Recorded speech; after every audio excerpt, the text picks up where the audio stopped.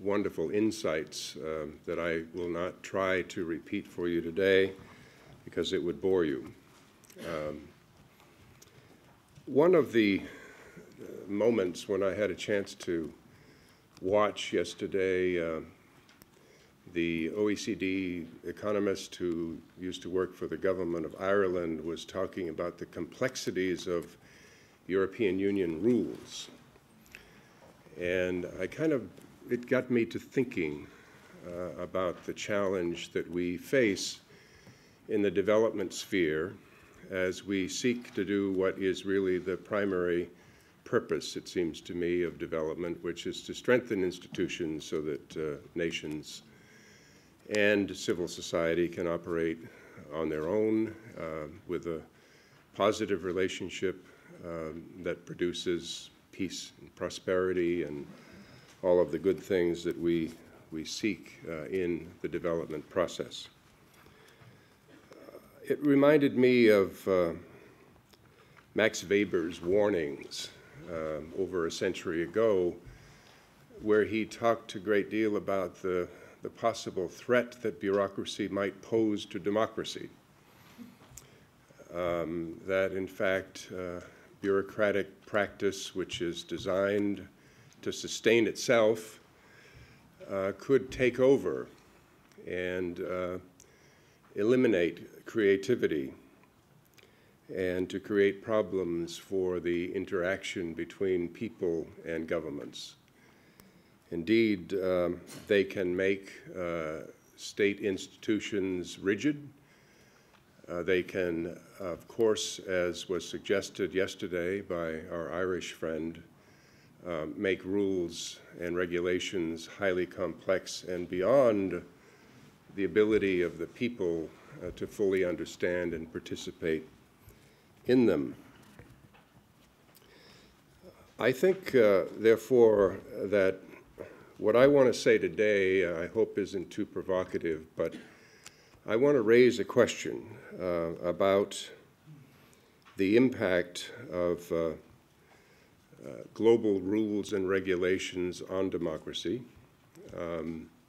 stimulated somewhat by Danny Roderick's book called The Globalization Paradox, where he actually suggests that democracies themselves are threatened by the inhibitions that are being presented by international institutions on trade and finance, inhibitions against, for example, creating industrial policies that work, inhibitions against certain activities to protect infant industries and the like as they develop.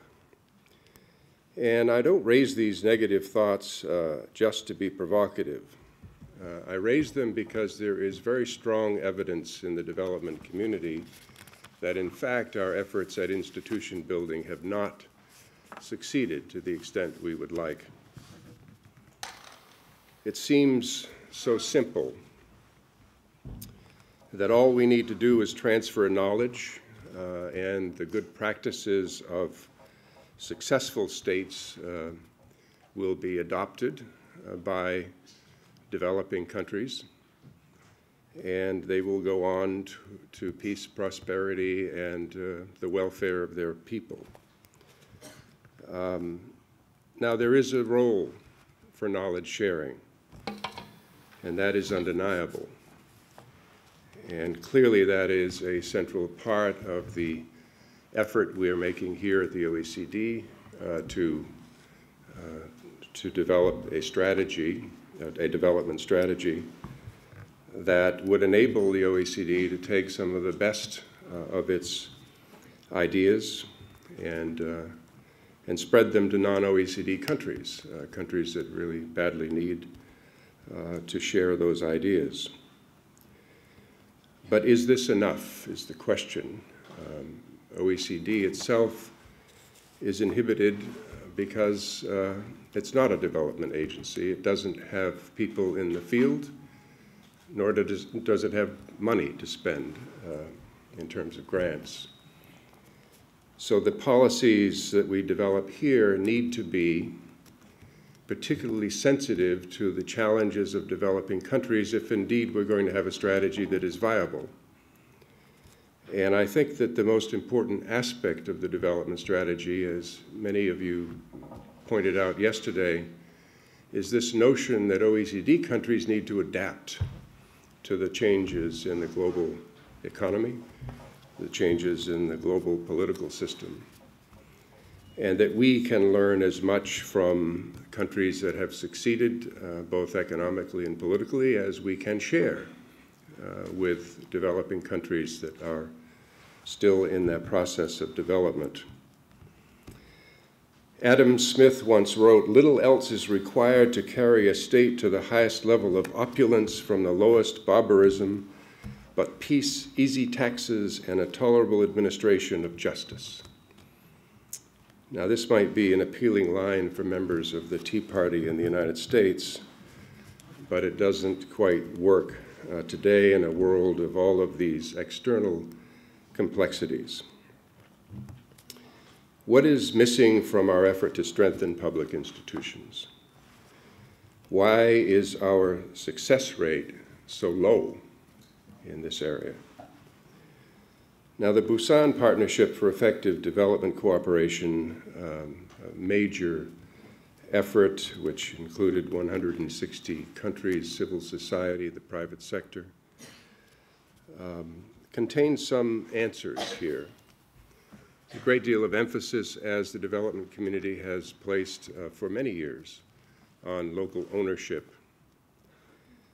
But there was also emphasis placed on participation and accountability. Busan reminded us, the Busan document that was approved by all of those countries, reminded us that promoting human rights, democracy, and good governance is an integral part of the development process. Those words came from the Millennium Declaration that all nations endorsed, and it wasn't simply part of the Busan document, but it was reinforced. Yet I have to say today, after we have lived with, for example, the Arab Spring for a year, that development agencies themselves and international organizations seem to have constantly shortchanged this essential ingredient in the development mix. We fund democracy governance programs rather episodically. We did a good job of funding the transition from colonialism. We did a good job of funding the transition from communism. But we've taken baby steps in responding in the MENA region. And now it seems to me that the arrest of these NGOs, these non-governmental organizations in Egypt, may scare us away altogether. I hope that doesn't happen, because there is a real need for active participation. There's a lot of attention being paid in Egypt to the Americans and the Germans and the OECD NGOs that have been arrested or are being sheltered by their embassies. But the people that stood in the cage at the courtroom the other day were Egyptians. They work for the National Democratic Institute and the International Republican Institute and the Friedrich Naumann Foundation and others.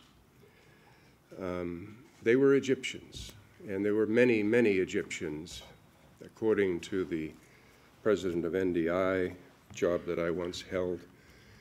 The NDI seminars touched some 15,000 Egyptians, including the Muslim Brotherhood. And so there were many Egyptians, despite the wave of nationalism that's going on now, that were affected by the ideas that were presented. This was obviously knowledge sharing of a kind that was much needed and desired on the part of the Egyptians. So I hope that we don't abandon efforts to share experiences. The Busan Agreement is based on shared principles. It is a voluntary agreement. but I think the emphasis ought to be placed on shared principles. And civil society is as much our partner as our governments. I think that what happened in Busan, Korea, in involving the civil society in a very positive way was almost revolutionary when it comes to international meetings of that sort. There were some 500 representatives of civil society there. My friend Tony Tuham was there as a member of the negotiating group. Very interesting when civil society, which Tony had the challenge of having some 1,000 or more people telling him which amendments he should offer during the Sherpa's meeting, and government sitting there knowing they have to go back to capitals to gain approval of the kinds of things that were being presented. It was a challenge, but it's a challenge that worked out, and civil society's point of view was very much represented. And one thing they insisted upon was that when we talk about the relationship with other societies in the development process, that we not simply talk about the relationship of one government to another, but rather include civil society and the private sector in the process. Now, in my view, we will not succeed in building budget systems, tax systems, regulatory systems, and efficient public administration without creating as well the institutions that encourage debate, active participation, election systems, parliamentary processes, political parties, and of course vibrant civil societies. To me, that is what has been missing as we look at our record with respect to institution building. All of that is included in the Busan document. It should be a vital part of the global partnership which we're in the process of building.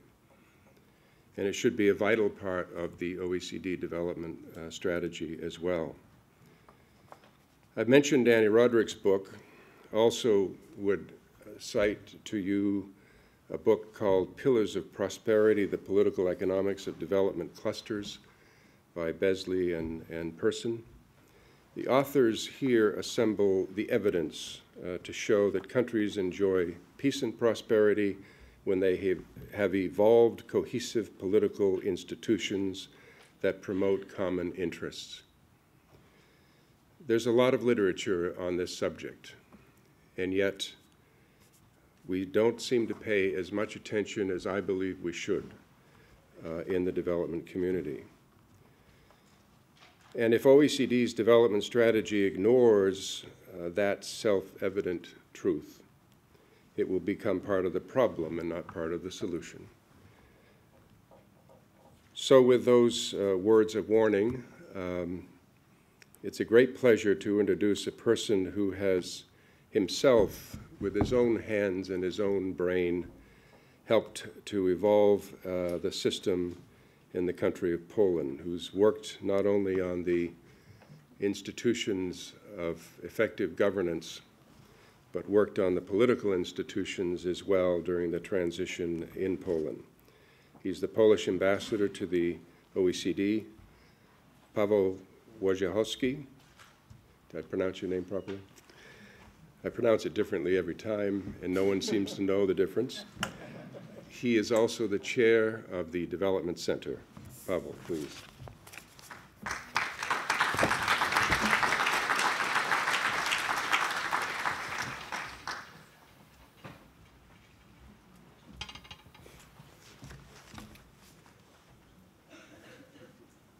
Oh. I was going to touch the magic bell again, but so I'm so privileged to opening the second day of the Global Forum Development, Brian, and it's a great pleasure to be here with you. And of course, the DAC and the DEF are, I would say, the twins. We are the twins, Brian, and of course, you are 1 year older, because the DAC is 1 year older. The DEF, Development Center, is is celebrating this 50th anniversary this week. That's very important to all of us.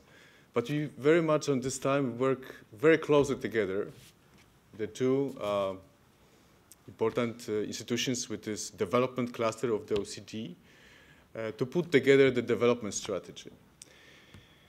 And as I am eager to hear, to listen to what Professor Pritchett will present today, I will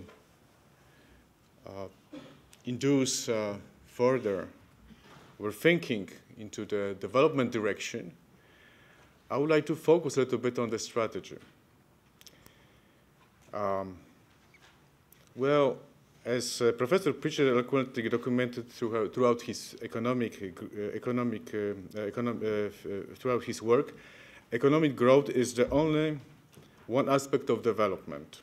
Another dimension of development, and it was eloquently emphasized by Brian, are the expansion of government capabilities, the institutional building.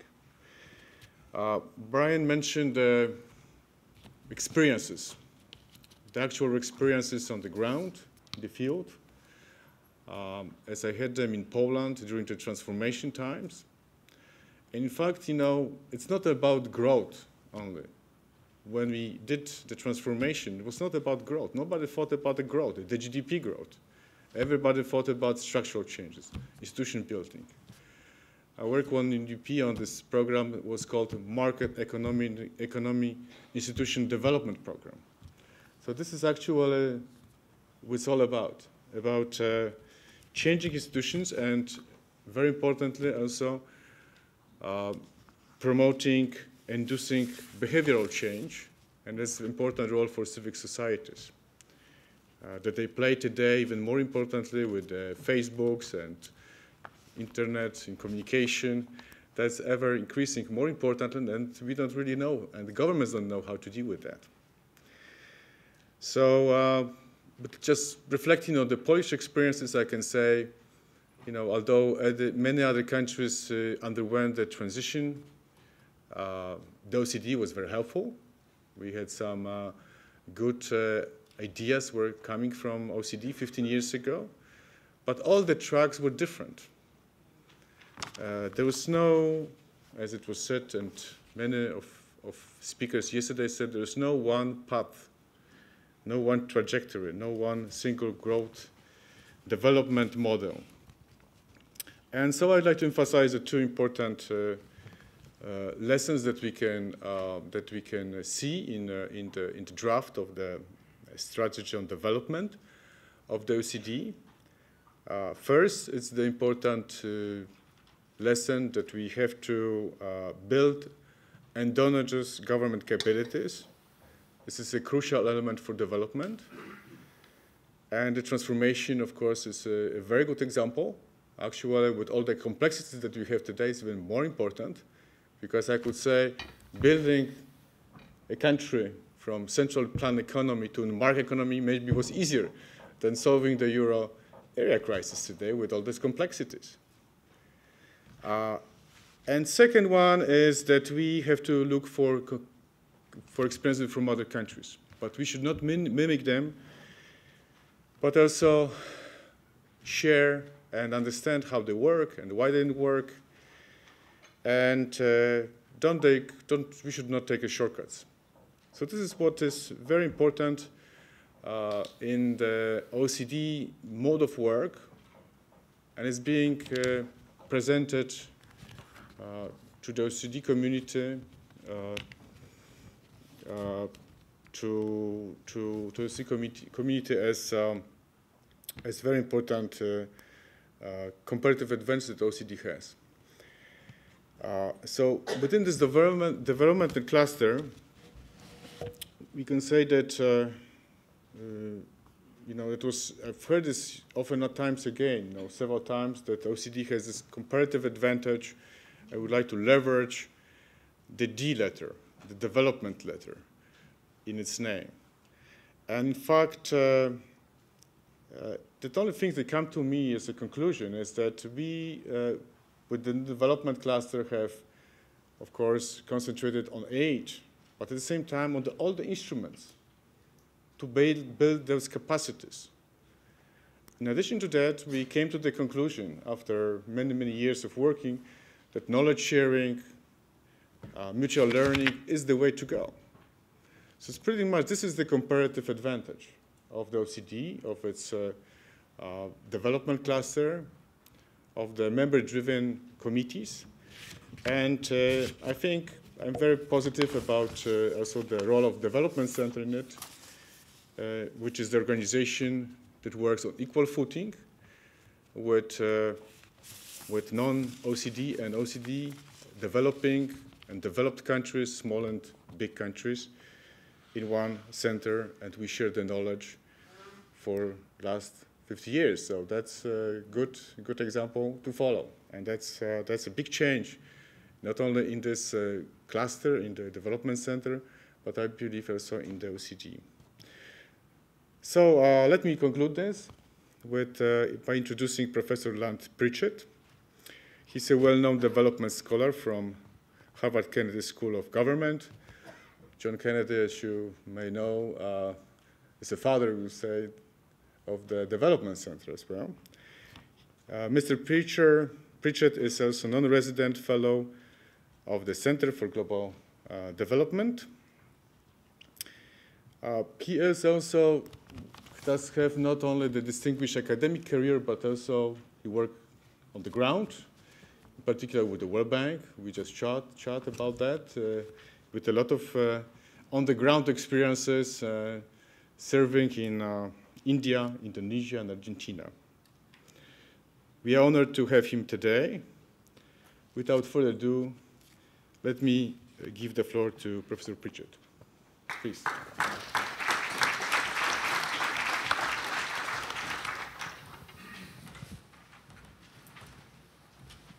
Thanks for the kind introduction. I think I'm mic'd up so that I'm not frozen to the podium. If we could load, I have a PowerPoint that has pictures of snakes and puppies and stuff. So you don't want to, the pictures will be entertaining even if the talk isn't. I will address quite directly some of the questions that Brian posed, which is about building the capability of the state. Because a lot of our discussions have been about, in the development on strategy, have been what the state should do, or even how the state should be governed in terms of how the citizens should go about controlling what the state decides to do. But there's also a huge issue in what is the state actually capable of doing. And I guess a lot of what where you stand depends on where you sit.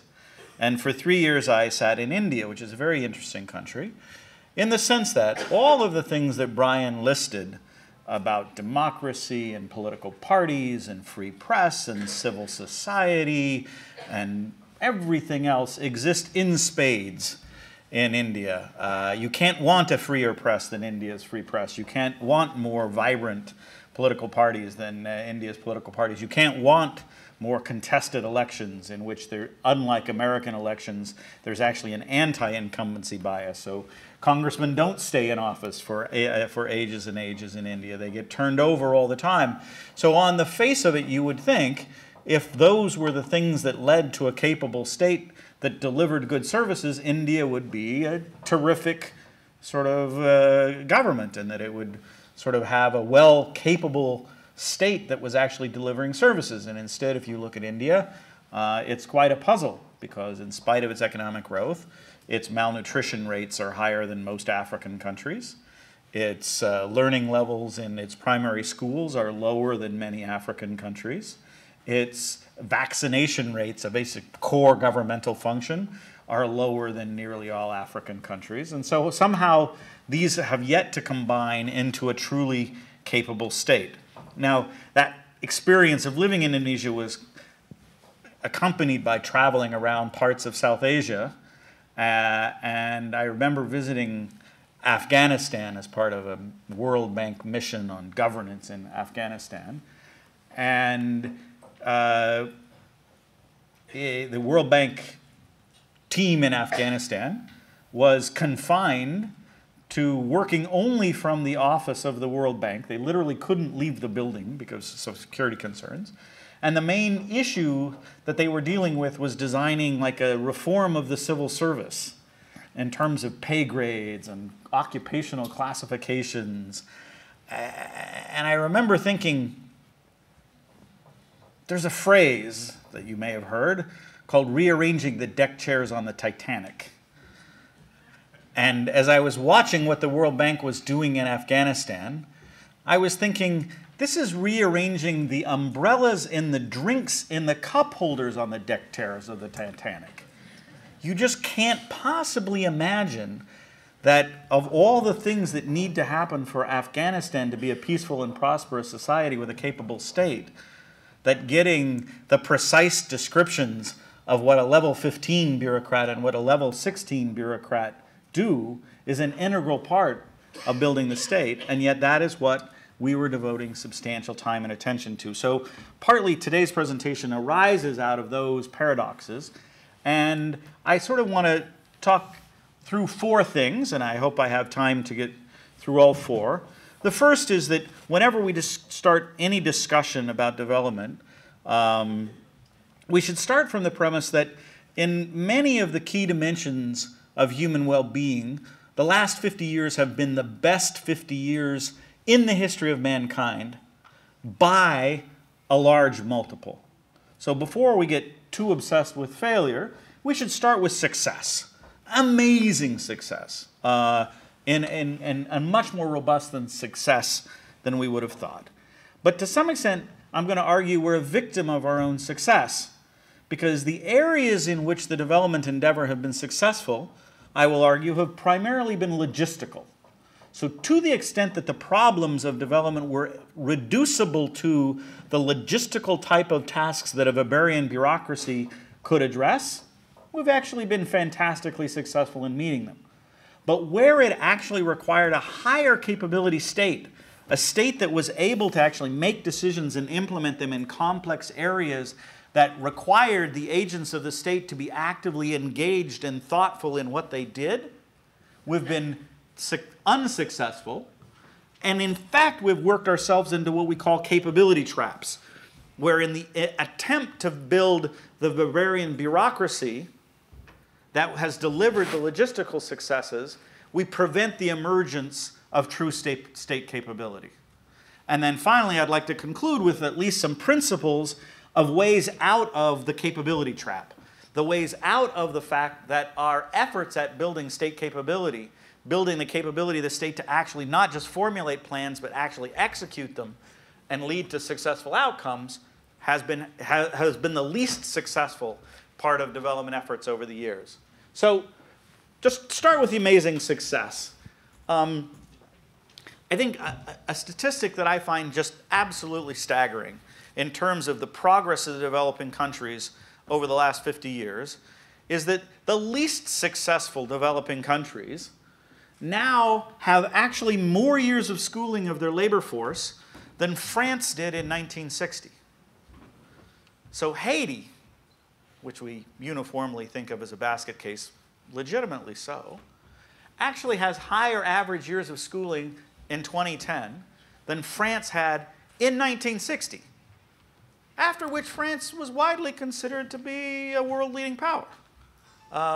So the success in expanding the years of schooling, so the entirety of human history up to 1950 had only led the developing world to have 2 years of schooling per person in the labor force. In just the 60 years since, we've gone from 2 years to 7.2 years. That's amazing.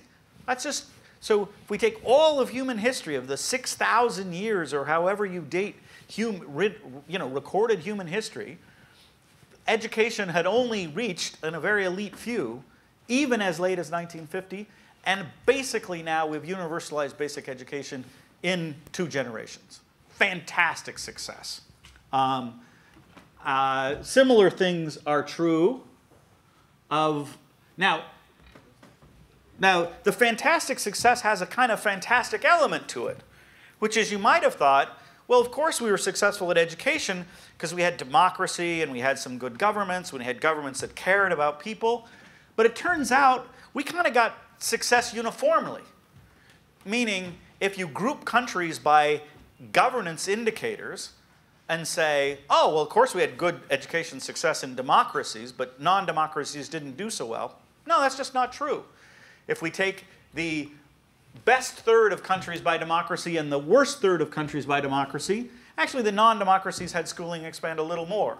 If we take countries without civil liberties and countries with civil liberties, they had education expand by almost exactly the same amount.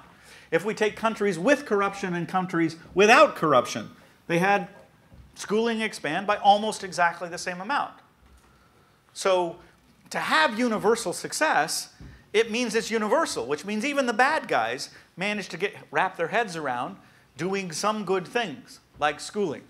Similar things are true of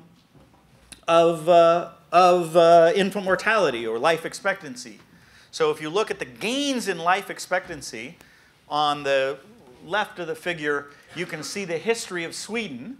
And you can see that to get from about 40 years life expectancy prior to 1850 to 60, 65 years of life expectancy took Sweden about 100 years. Whereas if you look at the progress over sort of the period in which the OECD DAC has been in existence, no cause and effect, of course, but just of interest, there's been spectacular success. And not only has there been spectacular success in places that we think of as being sort of robust, kind of pretty solid, economic growth, not a lot of conflict, like South Korea and Indonesia, who've had life expectancy go up by 23 and 28 years respectively. But Bangladesh, which usually isn't often typically triumphed as a success of democracy or capability, has had life expectancy increased by 23 years. Senegal, a sort of in many ways typical African country that has not had a lot of robust economic growth, has also had life expectancy expand by 22 years. So again, we've had amazingly rapid and amazingly uniform progress in certain key human development indicators. So the question is, how do we reconcile amazing success with the sense of frustration and failure around other aspects of building institutional capability? So I want to talk about institutional capability, but before I talk about institutional capability, I have to build a taxonomy. And it's going to be an analytical taxonomy. And an analytical taxonomy, a taxonomy just helps us differentiate what's like what, right? So if we look at these, wow, this is a little sensitive. So if we look at these sort of creatures in the world, which is more alike? Well, on some level, the top two. The top two are a lot alike, right? But one's a dog and one's a wolf. So they're actually not the same species. So in terms of species, they're not alike. In terms of habitat, in terms of external experience, they both live in Alaska. They both look a lot alike. But those two, this ridiculous-looking white creature and that proud-looking creature, those two are actually the same species. So on the taxonomy of species, they're more alike. If we think of the taxonomy of an ecosystem, the wolf and the bear are both predators and serve kind of the same role in an ecosystem. So if we say what's more alike, we have to think, well, for what purposes and in what way?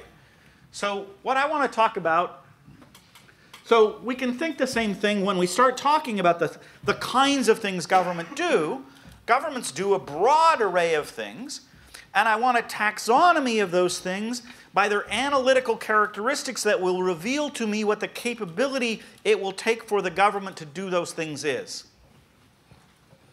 So if we look at these four pictures, these are both, this is a primary school, that's a university, that's a primary healthcare clinic, that's a hospital. Which is more alike? Well, if we were doing a taxonomy of sector or purpose, we might say a hospital and a primary clinic are alike because they both have the objective of addressing health. But if we think in terms of the complexity or the capability or the organization, we might think that tertiary facilities, universities and hospitals, are actually going to be more alike in terms of how they operate than primary facilities. So we might think a clinic and a school are more alike. So what I want you to do is I want you to write down, everybody take out a pen. Pen. Everyone has a piece of paper. At the very least, you should have some conference schedule on which you can write on. You can write on my photo or Brian's bio or something. That gives you plenty of space. I just want you to write down one activity as specific as you can think of it in a specific place. So I've given lots of examples by what I mean. So I don't mean governance in Africa. I mean property tax collection in Cali, Colombia, right? And I don't mean, building institutional capability. I mean, procurement in Kenya. Okay, so write down that activity. Is everybody writing down? I can see you. I can see you're not writing down. I mean, come on. So everybody must be interested in some activity, specific activity, right? That you're either working with, that you're concerned about, okay? Okay, once you've written it down, I want you to turn to the person on your right and tell them what you've written down. So see, I'm calling your bluff here. So turn to the person on the right and just, what is it that you're interested in? What is it that you kind of are thinking about these days, okay? Did you pick something?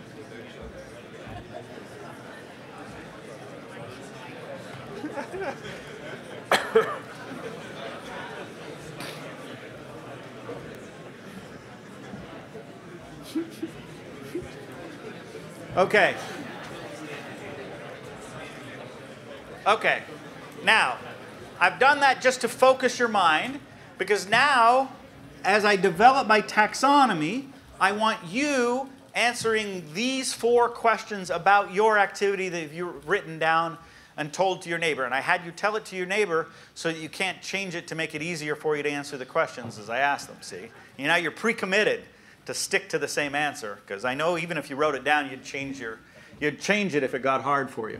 So I want you to answer these 4 questions, which I think are central to a taxonomy of what's like what. The first question is the successful accomplishment of what you've written down transaction intensive? Does it require lots and lots of agents to do it, or only a few agents? So for instance, central banking, a few dozen people can make the decisions. Giving vaccinations requires thousands and thousands of people. Setting curriculum is a few dozen experts. Actually, teaching requires thousands and thousands of teachers. So the first question, and just start ticking these off. Is my activity transaction intensive or not transaction intensive? Does it take a few dozen people to get it right and essentially implement it?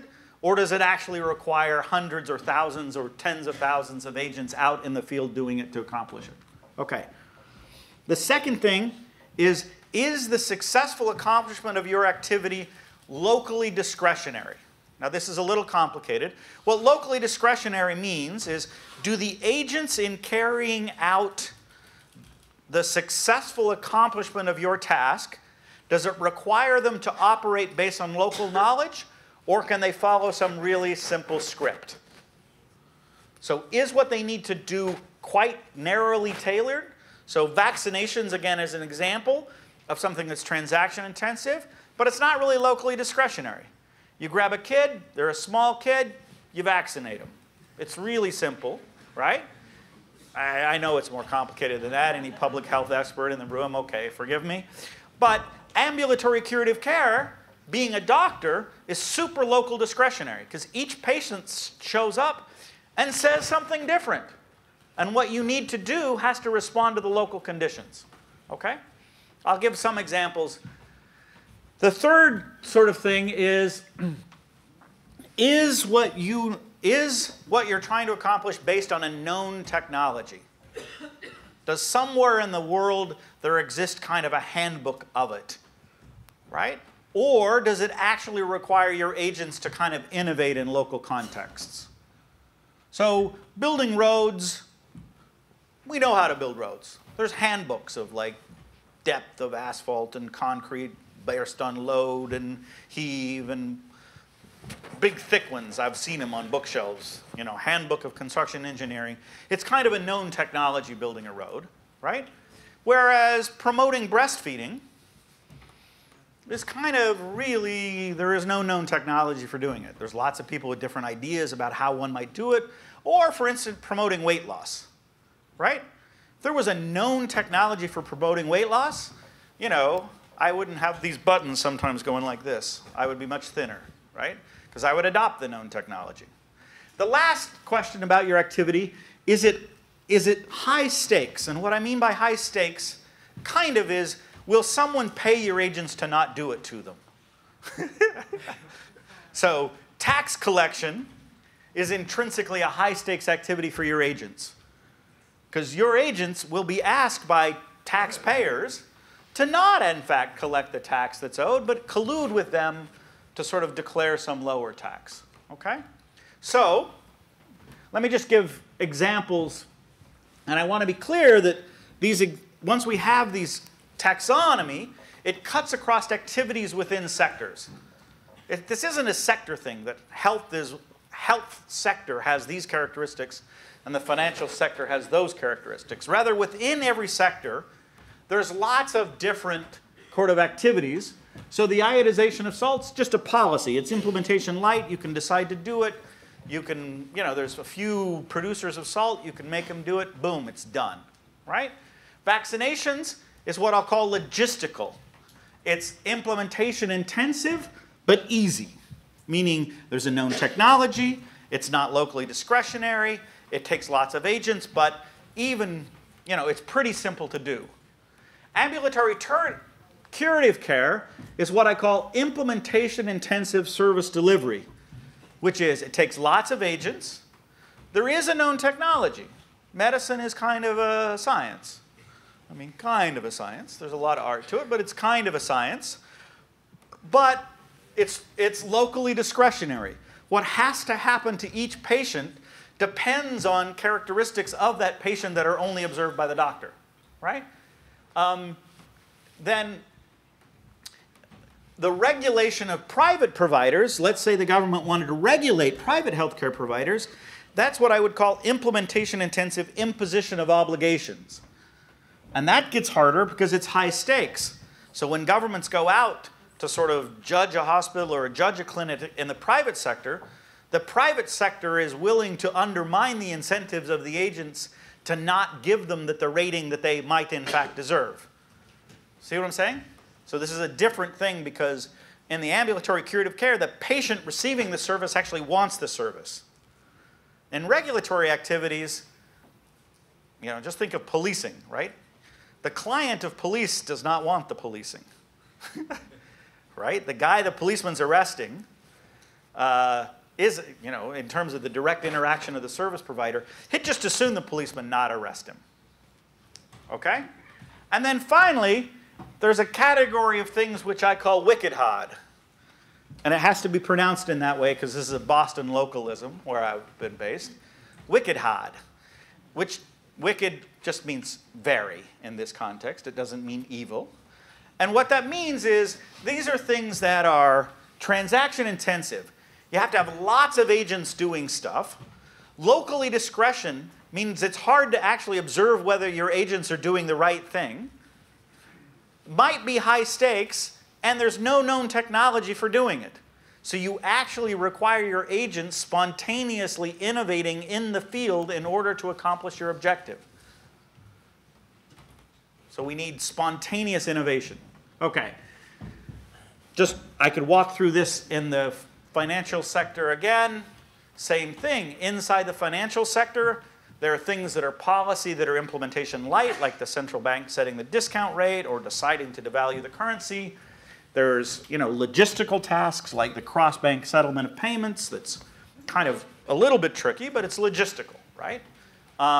There's lending to firms, which is implementation-intensive service delivery. You actually have to say, should this guy get a loan or this guy not get a loan, and your local agent has to decide. There's the regulation of private banks, and then there's things like using the financial instruments to promote entrepreneurship, which is wicked hard, because how you promote entrepreneurship is not a known technology. Okay, so what I want you to do, so what we're trying to accomplish is like a taxonomy of activities that's kind of built up from first principles.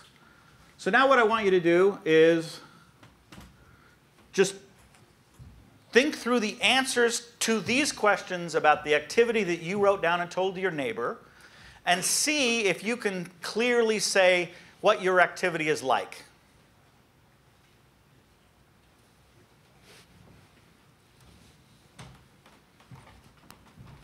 And I want you to tell your neighbor.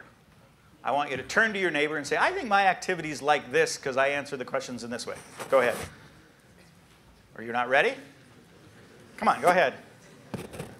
You two are sitting next to each other. You've got to talk to each other now. You two are sitting next to each other.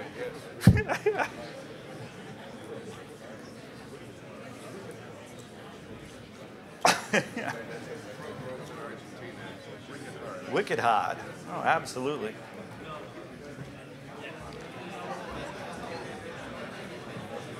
And Brian here is, in fact, following instructions by saying wicked hard. So, you're from Massachusetts. Are you? Yeah, you're sure you are. What? Imputation light policy. That's right. Okay. Okay.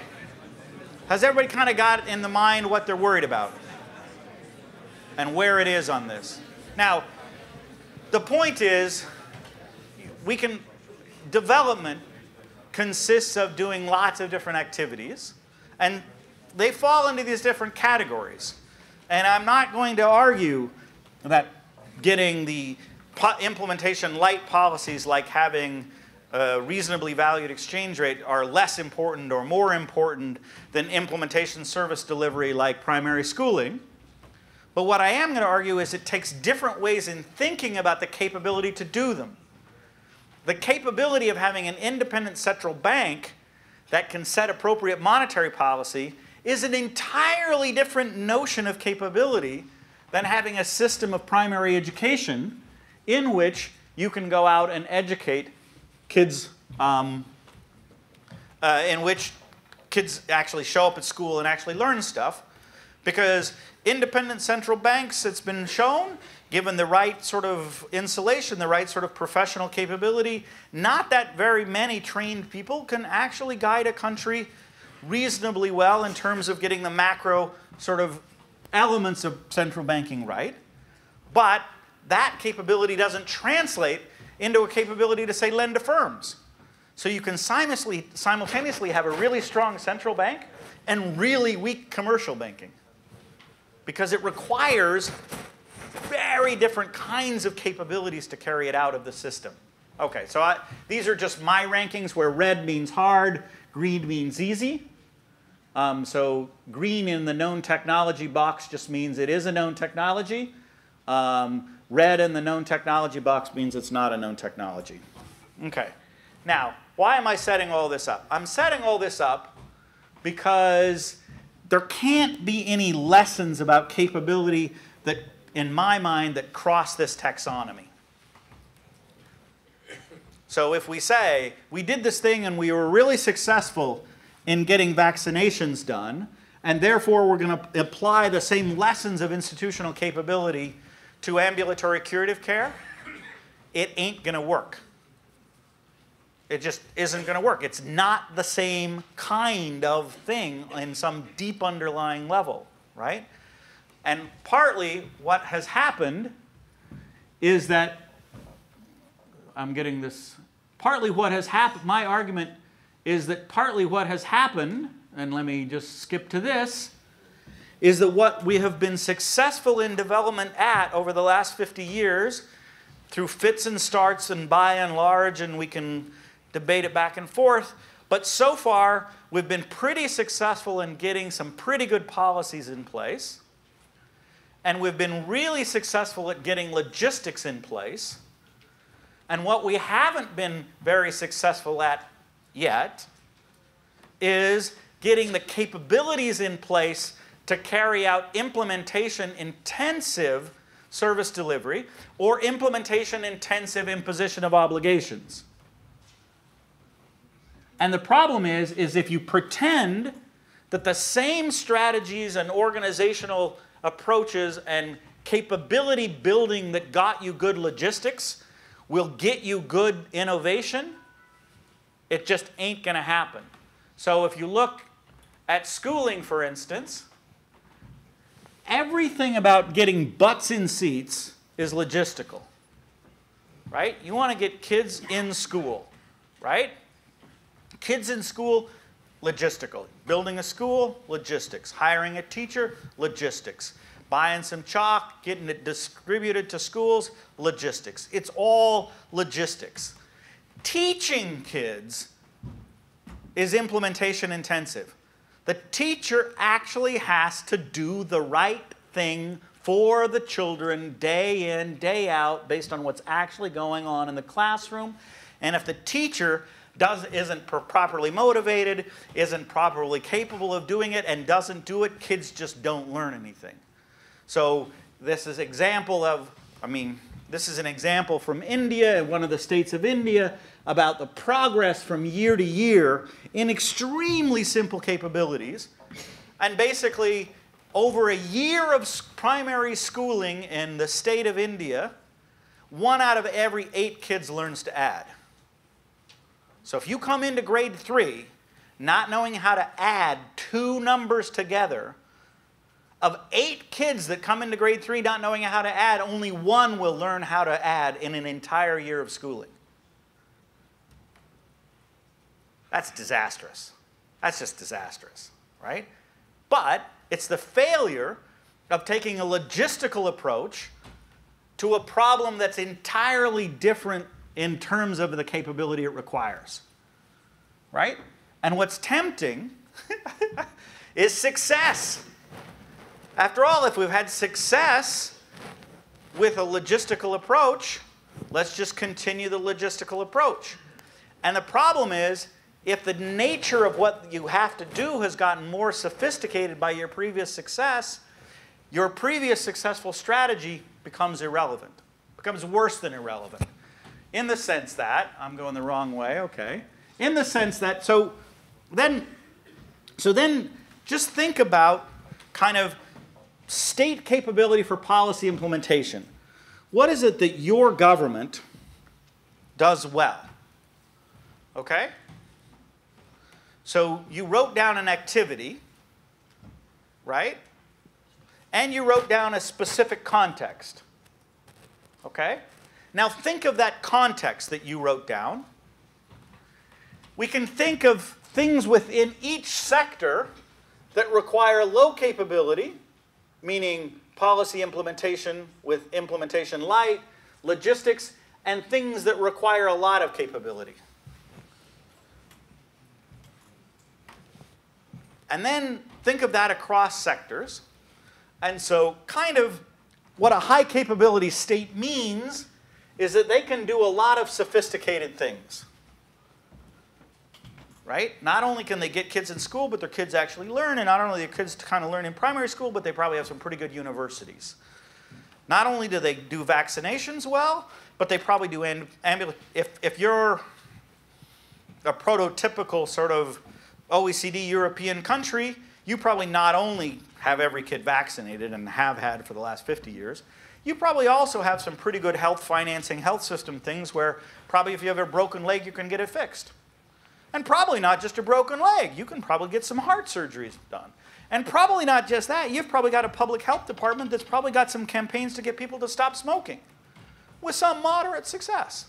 So you're doing increasingly sophisticated things because you have higher and higher levels of state capability. See what I'm saying?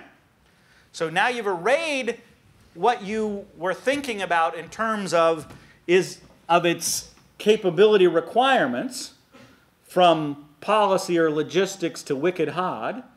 And now think, are you trying to do a wicked hard thing in places that in other domains don't even do logistics? See what I'm saying? Everybody understand what I'm saying? If you're trying to do something wicked hard in Haiti, you're going to fail. Because it just doesn't have the capability to do it, even if it has the capability to do logistics.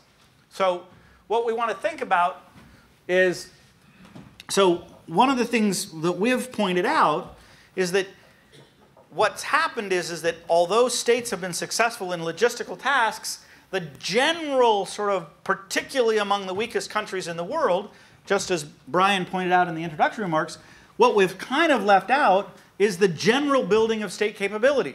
So they have not progressed in terms of the capabilities of what they're able to do.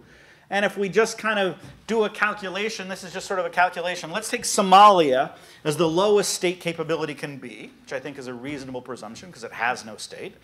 Then just say, okay, where is Haiti on its measures of state capability? And we've done this for lots and lots of different measures, and this is all robust.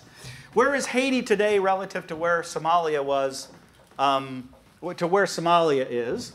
And then you think, okay, the cumulative process of state capability building in Haiti has only led it to be that far from Somalia, which means it's growing very slowly.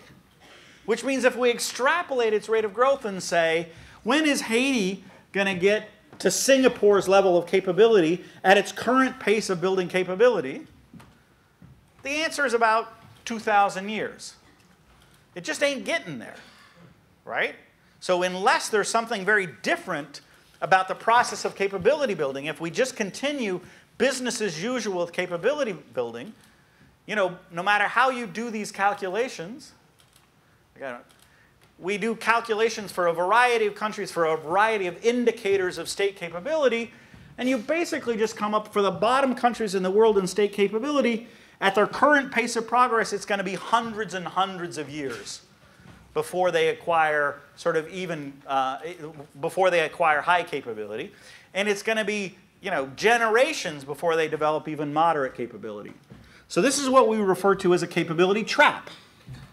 You're in a situation in which these countries, and lots of other countries, are in stagnant levels of capability for very long periods of time, and hence there's no natural dynamic of the growth of capability.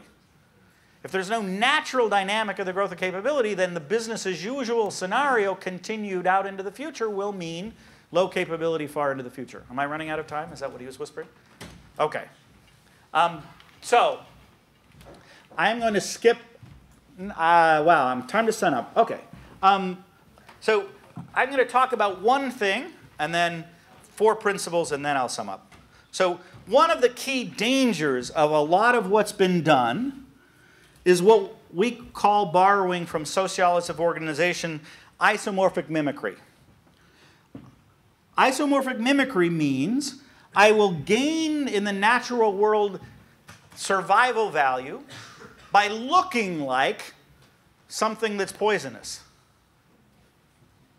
Right? So this snake on the top is actually a venomous snake. If it bites you, you'll be sick or die. So people avoid it. And that gives them survival value. The snake below, not poisonous. What has the snake below decided?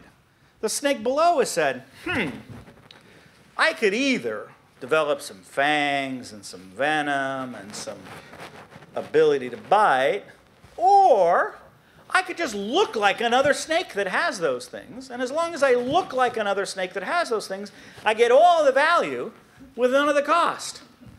So a fair amount of what has passed for promoting capability has been encouraging incapable governments to look like capable governments. Right? As long as you adopt the civil service code of the United States in Afghanistan, well then obviously Afghanistan has a higher capability government. As long as African countries adopt the same procurement codes as Denmark has, then obviously Africa has better procurement. No. The answer is no. Right? So, if we look at, is this a school or is this the camouflage of a school? Well, if we don't measure learning, we can't tell. They can buy the desks, they can buy the books, they can have the teachers, but unless we actually have performance-based metrics, it's very difficult to know whether we're promoting outcomes or whether promoting isomorphic mimicry. An isomorphic mimicry is a technique you can use as a government to engage with donors, to engage with the international community for 50 years and not be any more capable than you were 50 years before, in spite of engaged in 50 years of donor projects to build capability, in spite of 50 years of engaging in donor rhetoric, because the donors have been satisfied with your looking like a state. Okay, so I'm going to skip some other stuff, and all of this would have changed your life if you had heard it, but this may be, anyway, maybe you'll come hear me some other time. Okay, but I do want to talk a bit, because people complain that I'm too pessimistic, about how to sabotage the camouflage. Okay? How do you sabotage the camouflage? And I just want to talk about 4 principles, and I'll just give you the principles in another day and time. We'll go into them in depth. Which is, I think we want to reorient ourselves to be problem-driven rather than solution-driven.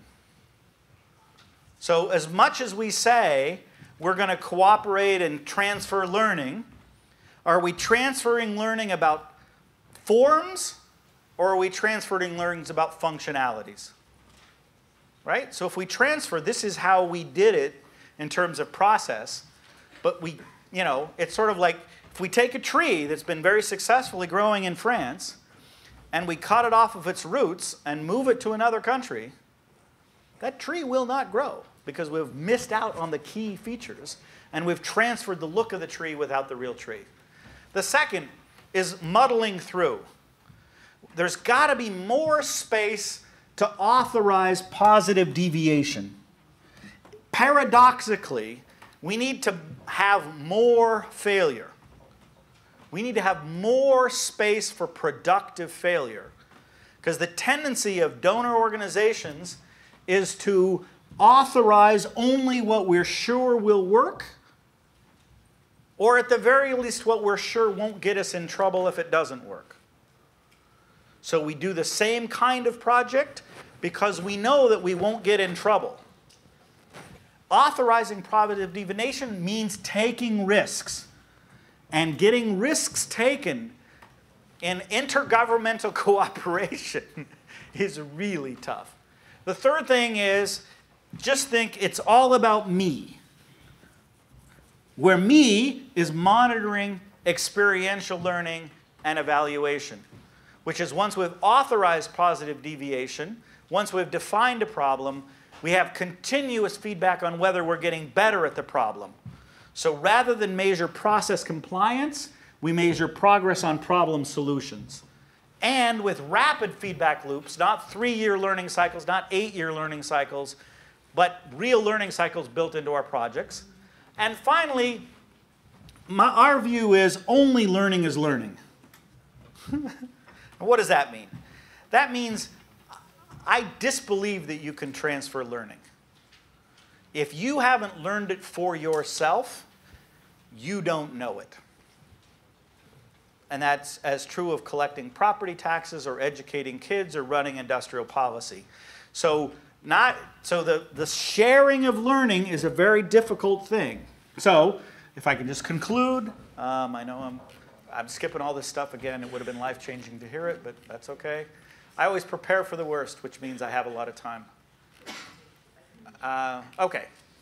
So let me just sort of caricature mainstream development versus what we call problem-driven iterative adaptation that would follow these 4 principles. Just think of what drives action, how do you plan for action, how do you set up feedback loops, and how you plan to scale. And the way in which mainstream development works is built in such a way that you can do it for decades and decades, and it will survive and legitimate itself on isomorphic mimicry, such that you will have a whole series of successful projects and no successful building of capability at the end. So, so huge success. I think sometimes the development community, we beat ourselves up too much. Fantastically successful at lots of things. But the success at the things we've been successful at has created a set of mechanisms that worked for those things that we have now outgrown. There is no more space in the world for improving vaccinations, really. There's no more space in the world for getting more kids into primary school, really. I mean, there's a few countries that we can mop up, but the agenda has to move to more sophisticated things, and for those more sophisticated things, we need higher levels of capability, and to build those levels of capability, we need a completely different approach to the building of capability than the one that has been successful in building our capability for logistics. Thank you very much.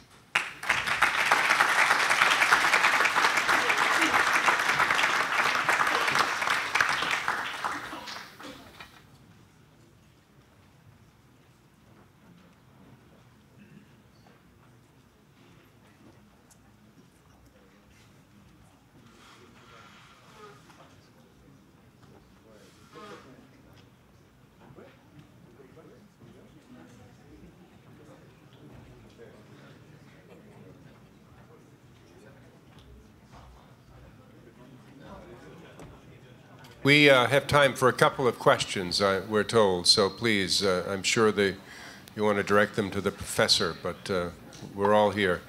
Yes, in the back, please. Get a microphone back there.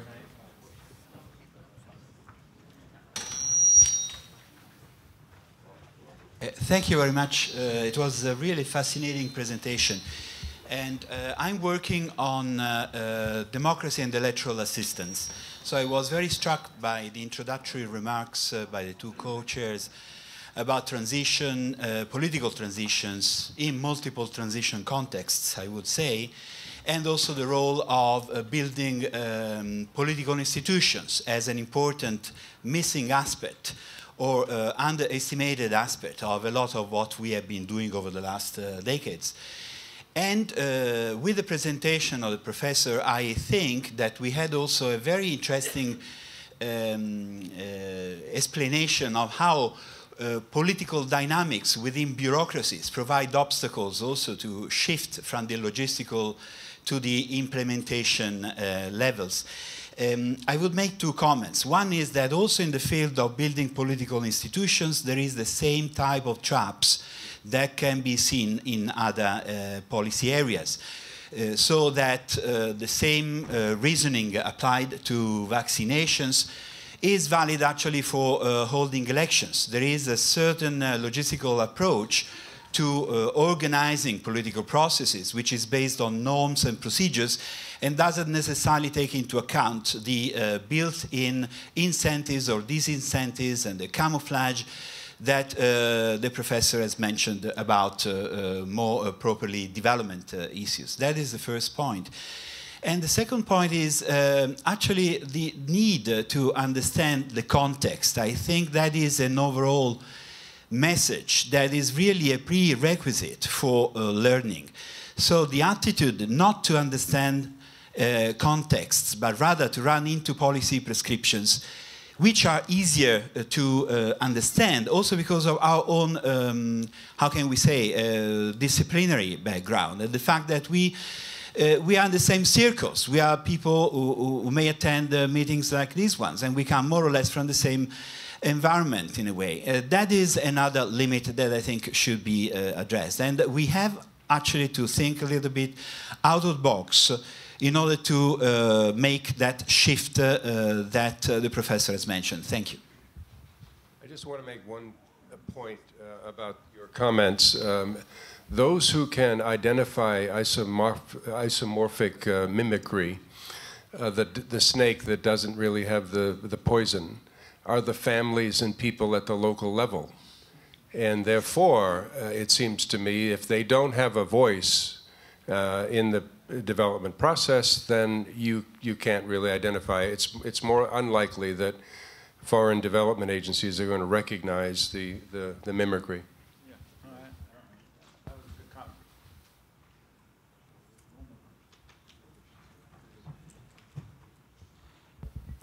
Thank you. Just a very short question. According to your 4 criteria, would you please mention some emerging countries whose government are really competent instead of looking competent? Thank you.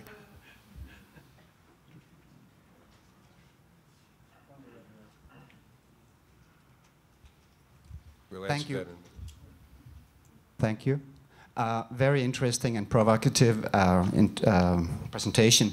My question relates to the only learning is learning. And now we are here in the OECD, and we are developing a new development strategy, which is very much about knowledge sharing, mutual learning, as also the co-chairs were saying in the introduction. What is your advice to an organization which sort of considers itself as a sort of a knowledge center, which would like others to learn from our experience, as we do within the OECD, and now also engaging more and more developing countries in sharing our knowledge with them? So can we do that? Is that going to work? Is that learning for learning? Thank you. We just have time for one more, I think, a quick one, and then we'll let the professor. Yeah, as long as we don't answer them, we will. You will answer them. You will answer them. Thank you. Frédéric Roder from the NGO One. I very much agree with your presentation, and I think if we, want to translate it into practice, we need to think about how we design development cooperation programs to allow for this space to have this, what you call PDIA, I think.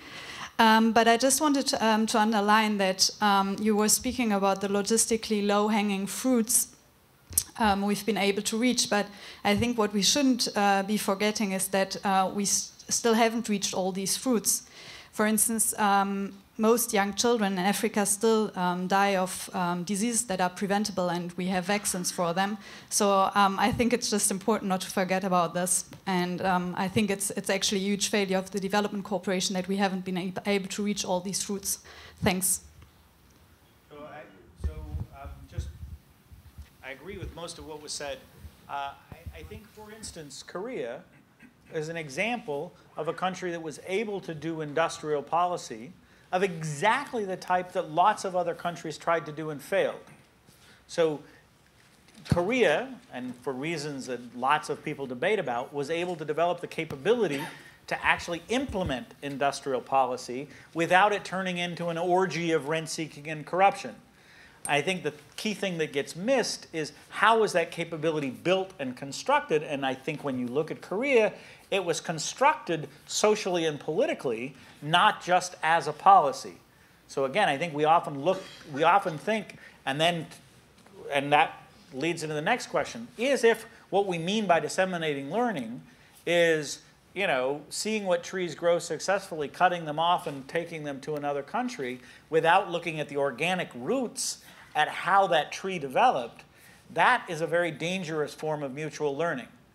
If, on the other hand, we can take the roots and say, here is how our country evolved into having the capability of doing what we're doing, how can that be relevant to your context, and we'll work together with you on that, that's an entirely different thing. But I think a lot of this is the learning are helping you be capable at nominating and solving problems, as opposed to have we come to you with a tick box of solutions. Whereas our learning is our procurement works this way, therefore if you change your procurement law to look like our procurement law, that's learning. That is not learning.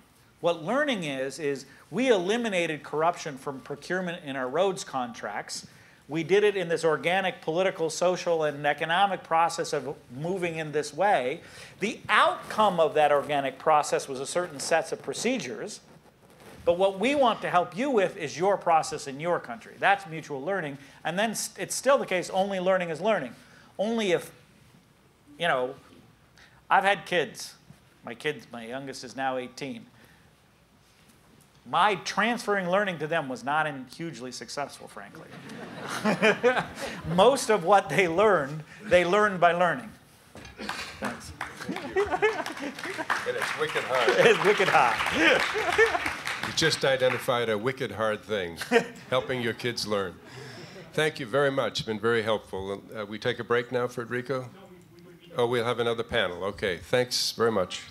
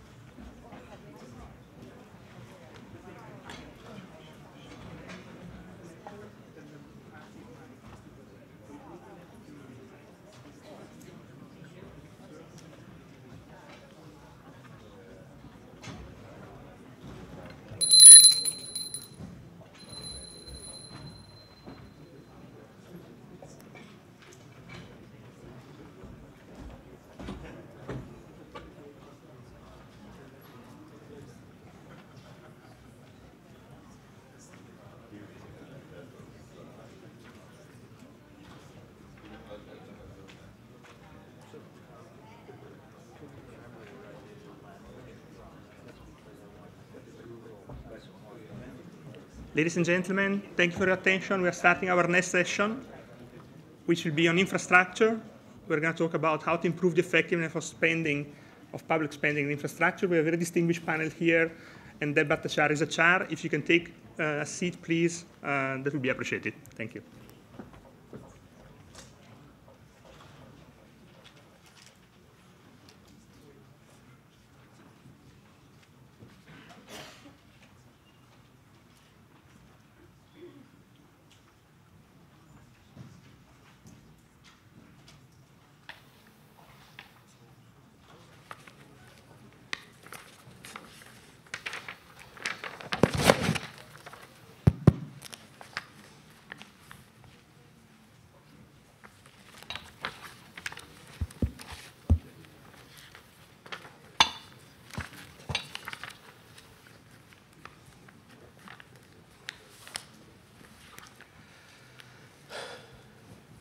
Are we all set?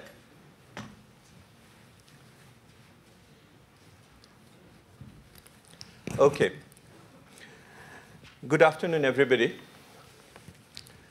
As you can see, we had a very engaging, fantastic, thought-provoking session in the morning. And good thing always demands time. And so we are running a bit late. But I'm assuring you that we are not going to be isomorphic mimicry here. We are definitely going to sabotage the camouflage. And what we are going to do here is problem-driven, iterative adaptation.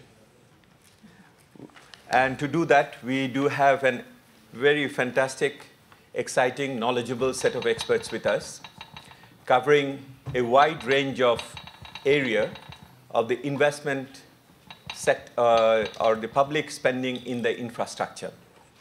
But we only have one shortfall over here. That is our capability to fight against time. So to do that, what I'm going to do as the first round of iterative adaptation to cut down on the time allocation for each of the speakers. Now we are going to do a bit learning by learning in that way to articulate our views in a much more shorter time period. You have seen the notes which have been circulated to you. We are today going to discuss effective public spending, the case of infrastructure.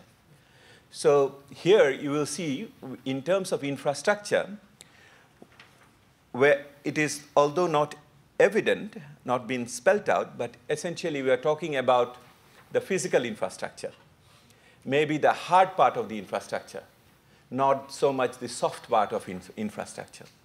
But I will not limit our eminent speakers in terms of that they will have to talk about only physical part, but will not talk about the soft part if it is necessary. The second part of it is about effective public spending.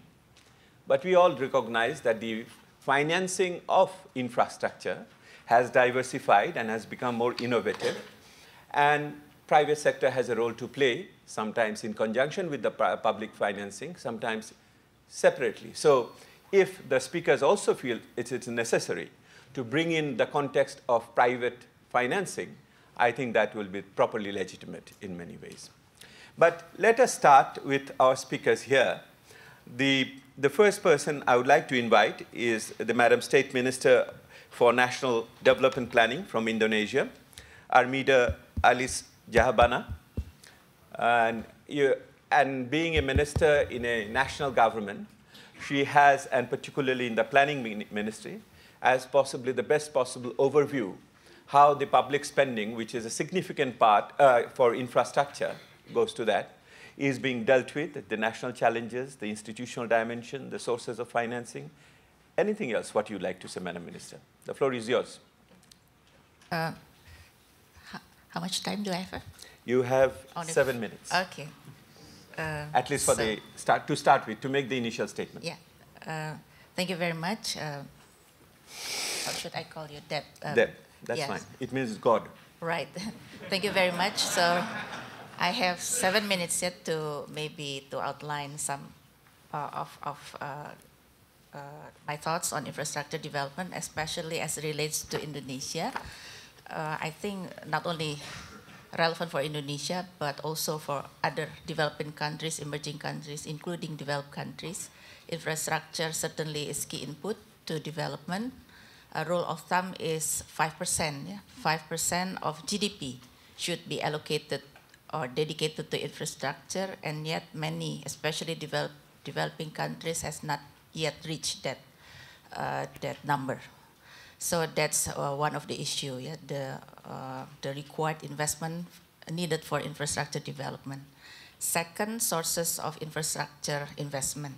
Of course, the largest share, largest bulk still comes from government, especially in emerging countries such as Indonesia. But even in Indonesia, if you look at the numbers, the data, although still the largest share, yeah, from government, but roughly speaking, 1/3 from central government, another 1/3 from state-owned enterprise and local government, and another 1/3 from private sector. So how to combine, yeah, all the sources of infrastructure financing to be able to develop the infrastructure that we need. And third is, of course, yeah, this is a classic, yeah, classic problems, but again, key and very important if we want to build a successful infrastructure development on the turnkey projects, certain turnkey projects, yeah, and also related to our priority in development. That is the coordination. Yeah. So this is a keyword, yeah. Looks easy, yeah, but yet that's very challenging in the implementation. Coordination between levels of government, countries such as in Indonesia, not only relies on central government, but since we embarked on decentralization 2001, a lot, yeah, of the infrastructure development has to be done at the local level. So coordination between central government, provincial government, local government.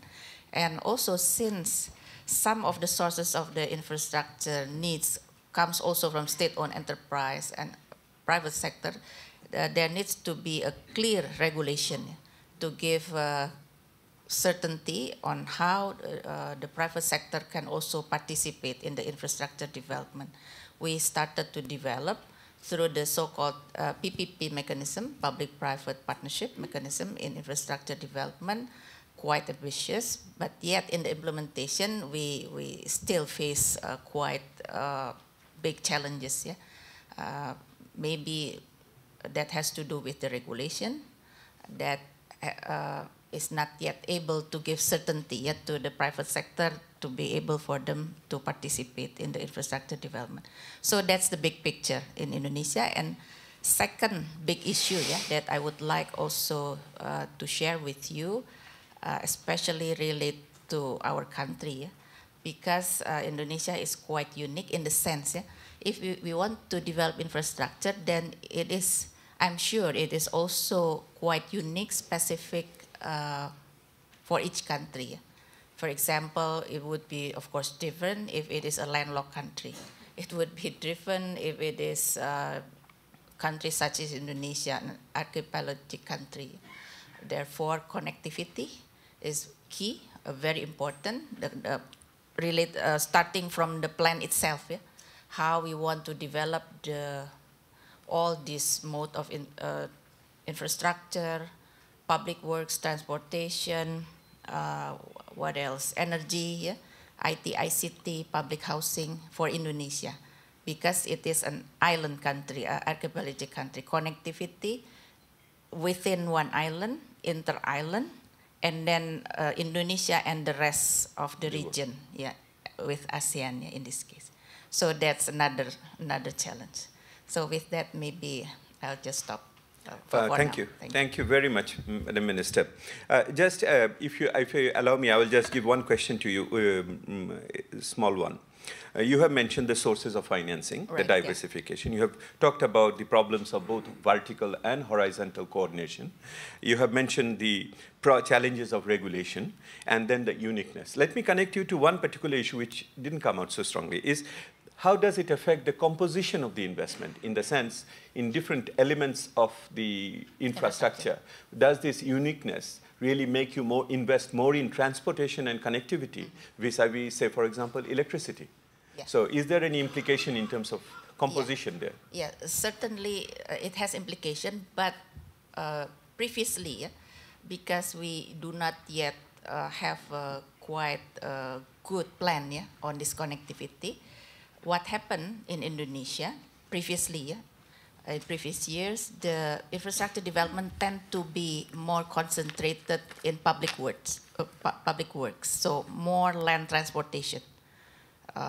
Of course, the majority of population may be concentrated in several islands only, like Java, Sumatra. So heavy infrastructure development went to roads, for example, but not that much attention was put on sea transportation or air transportation, just only in the couple of past few years that we started to pay more attention on this connectivity issue. But of course now it's changing. Thank you very much for that supplementary information. I would like to call upon the Deputy President of the Brazilian National Development Bank, Juan Carlos Ferraz.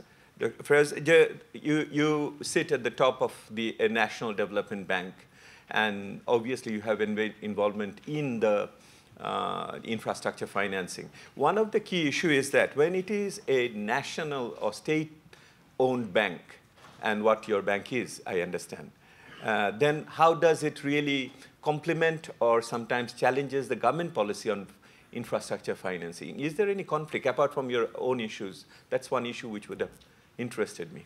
Yes, I will touch upon that, but my initial remark, I think we should, given that it's the 50th anniversary of the Development Center, I think we should put the development perspective in a sort of a strategic outlook on infra development. And I think that we should have in mind that when we talk about infrastructure development, the key issue here is that the management of tensions is essential. If you're talking about, if you take development in a large perspective, the process of economic inclusion that is going on in Brazil, for example, provides sort of immediately a large consumption market. So there will be more people consuming goods, from food to television to cars. And it's the response of industry is relatively immediate to this increase in demand. Now, the response of the infrastructure is much longer, yes? So in order to provide cars, you need a factory that will take 2 years to build. In order to build a hydroelectric plant, it will take longer. So the maturation process of economic inclusion, of consumption, of industrial production, infrastructure development, and even capacity building, the time horizon in each one of these is different. And the management of this tension of unbalanced growth is essential in a society that is prone to grow. And this is the type of challenge that we have now, that we have gone through an economic inclusion, but still the time for the maturation of large infrastructure projects is much longer, and it puts pressure on the society as a whole. And this I mentioned is because we have to take into consideration something that is overlooked when we talk about infrastructure development, which is the cumulative process associated with infrastructure projects. And this, I will tell you more or less a story that I witnessed a few years ago in relation to Brazil. Brazil started its program of infrastructure development in 2007, 5 years ago. And before that, we spent something like 25 years with no infrastructure development and investment at all. So it was a rusted machine. So we have 5 years of pushing, unrusting and oiling the wheel from feasibility studies to the legal system to having the PPPs and to have the financing. Now, and it's slow, you know, we project and the government is pushing and it has not yet reached the 5%, so we're pushing that. Now, in 2008, when the crisis came in the US, the Chinese, who were lending in the economy then, they said that they would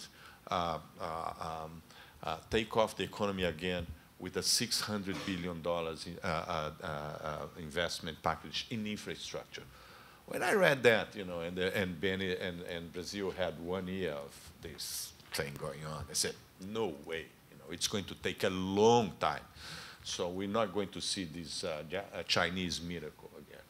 So this is in October 2008. In May 2009, I went to China, and I was talking to people there, and I said, how is the 600 billion package going? Everything is really going on. I said, wow, the Chinese are aliens, yes? The effectiveness and all that. And this friend said, no, no, no, it's very simple. China has been growing for the past 30 years. So until recently, the central government was telling the provincial government and the townships, please, just file your projects. We don't want projects anymore. Just file your projects. File your projects. Just, you know. And then when the crisis came, and they put the $600 billion, they said, bring projects back. And there was an immediate stock of projects. The whole machinery was already wheeled so that they could then proceed with these investments in infrastructure.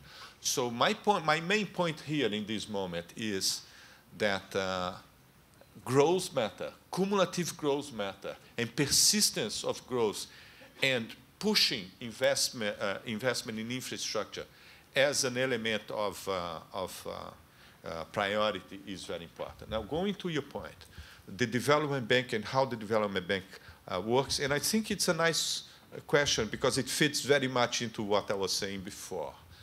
Basically, BNDES, no, it's a large institution. Our budget for infrastructure has been growing at 20% a year in the past 2 to 3 years. And it's around 25 billion US out of a total 80 billion disbursement that BNDES does. Now, if you compare, and basically most of our financing for infrastructure is related to energy. Why energy? Because energy is done through concessions. So we finance the private sector that won a bidding over a concession somewhere, either wind or hydro or whatever. Now, we have you know, our homework in terms of the infrastructure policy. We have delivered most of what we're supposed to do in the time that we're supposed to do. Why is that? Because there was a regulation that was clear. There was an investment group that was bidding for that. There was a financing package, an institution that was ready, they knew the guarantee and the system and the regulation. So there was the money there. Now, if you look on other infrastructure, sanitation, urban mobility, especially on these two that are carried out with the national budget, wow, the difficulty, the number of agents that you were mentioning, Minister, the number of agents involved in this, it's much slower. So the machinery to provide financing for infrastructure development out of the budget, it runs into still a rusted machine, and we only have 5 years on this. Oh, thank you very much. I think that was a very fundamental point, that the growth impact and whether there is an issue of you know, the cumulative effect of growth, the spillover, and situate it in the context of inclusive development. And we know that the direct cumulative effect is also supplemented by indirect impact in case of health and education, because this infrastructure gives us better access to all those things, including there are studies which will show how infrastructure has improved the security situation for individuals for their access to the police station, which can be accessed much more faster if necessary. That was a very important point. And the other point which comes out very interestingly, if the state-owned bank finances the private sector, then possibly you avoid the crowding out implications, which is quite often there, that the money is drawn by the state to finance through its state-level banks and does not necessarily crowd out the private sector. In this case, we see that the private sector essentially is financed by the state-level bank. Is that a problem? Or you have solved the problem? No, the problem in Brazil is not crowding out. The problem is crowding in. Okay. Yeah? The private sector does not finance long-term. So we need the private sector to finance long-term. So we're not crowding out. No, I understand. We lack the private sector to finance long-term. This is, this is very important. And because probably there is a special situation in Brazil where the interest rates being high and the liquidity of public bonds, etc., there is no propensity in the economy for financing long-term. Okay. Thank you. I think that is one of the major conclusions which come out from all literature, that investment by the government in the infrastructure is usually the crowding in that creates the complementarity in many ways. But the problem arises if that the liquidity is not available for the private sector to do the complementary activity. So let's move on. That was two very good initial presentations. We now move to Mr. David Morrison. He's the Executive Secretary of the UN Capital Development Fund. One would be very, very interested to know what UN has to do about it, and what would be the sources of fund, and how does it fit into this whole financing architecture for the infrastructure at the national level, or for that matter, regional or supra-regional activities. Please, the floor is yours, sir. I hope that, there it goes. Thank you very much. I think the point of departure for the UN here is the local level. The UN Capital Development Fund focuses only on least developed countries. So 70% of the portfolio is in Africa, and the remainder is mainly in Asia, with Haiti being the only country in the Americas. And we provide very little financing because it's the UN and it's mainly technical assistance, but we like to think that we lay some of the groundwork for the larger players that can come in afterwards, and some of them are represented here on the panel. I want to make two fundamental points. One is about the availability of financing for infrastructure in the least developed countries. And the second is on how to make certain that financing is used effectively and efficiently.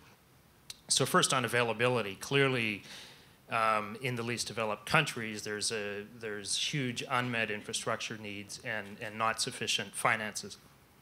The chair suggested a moment ago that the needs that are unmet by the public sector can of course be met by the private sector, and we've just talked about crowding in.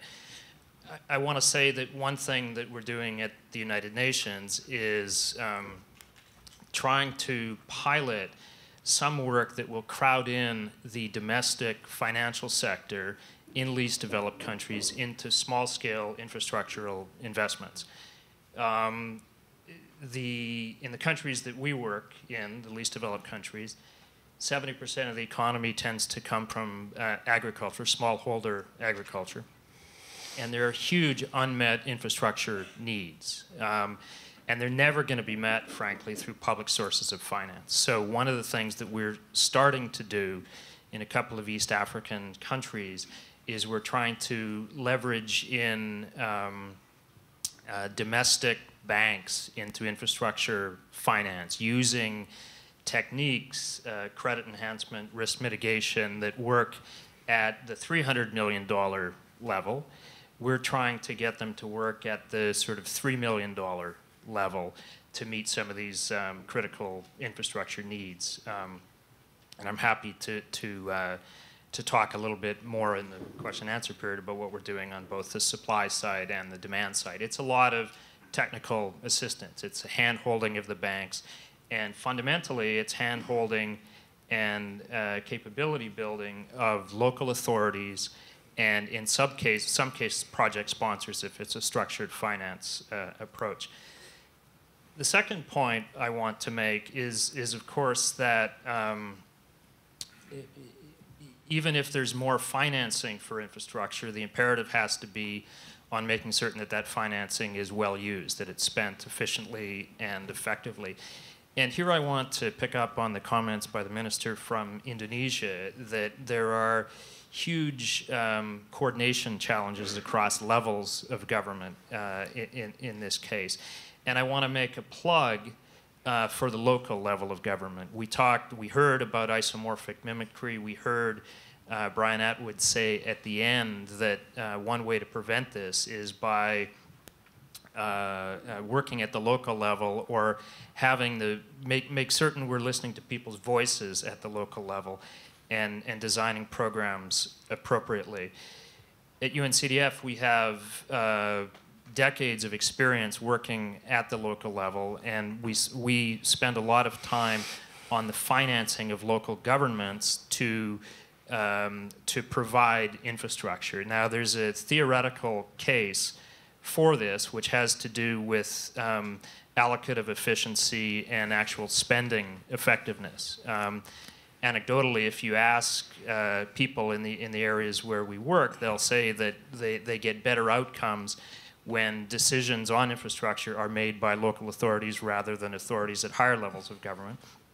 And the literature also suggests savings in the range of 5 to 10% if decisions on infrastructure are taken locally. Obviously not, I mean, there's a difference between national roads and feeder roads and so on, but the evidence seems to suggest that decentralization, as the minister from Indonesia said, can lead to better infrastructure decisions. But then you fall into the capability problem because capacities tend to be weakest, obviously, at the local level of government. We spend a lot of time working with local governments on planning and appropriate participatory planning mechanisms, appropriate strategic planning mechanisms for infrastructure, and then working on the full cycle of public expenditure management. We've had great success with things like performance-based grants coming from the central level that reward good investment performance at the local level. We have done things like in Cambodia, helping to design the subnational finance law, which regulates how the money flows to investments, as well as producing subnational investment planning guides in a range of countries. It's not easy because of the capacity challenges, but it's incredibly important because people live at the local level in the countries where we operate.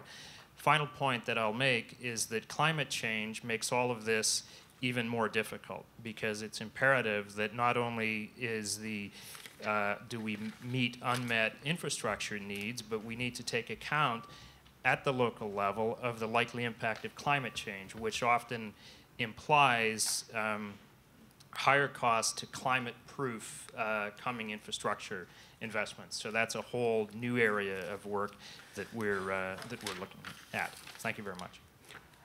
Thank you, Mr. Morrison. If I understand right, that basically this Capital Development Fund is leveraging the other initiatives which are going on, addressing some of the market failures even at the lower level, and you will also engage in giving partial guarantees to the private sector performance and others. So in short, how do you address the market failures in the local level in terms of infrastructure spending? What are the tools? Well, we have we have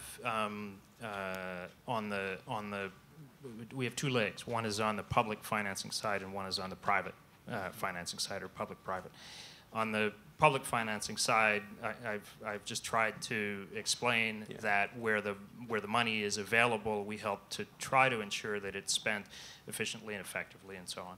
The tools for the private side or the public-private side, we're frankly just developing them, but they're the ones that you mentioned: partial guarantees,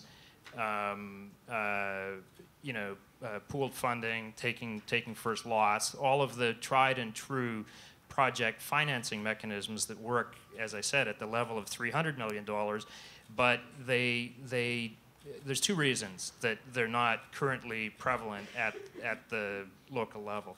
One is simply the transaction costs. This is very high-touch work, and that makes it expensive. But the second, and this is really the problem that we're interested in solving, is the risk perception by local financial institutions. It could be this work is really risky, or it could be that there's just a perception that it's really risky. We are the UN, another part of our business, we are the United Nations Microfinance Agency. And if you think of microfinance, before there was microfinance, it was considered too risky to lend to poor people.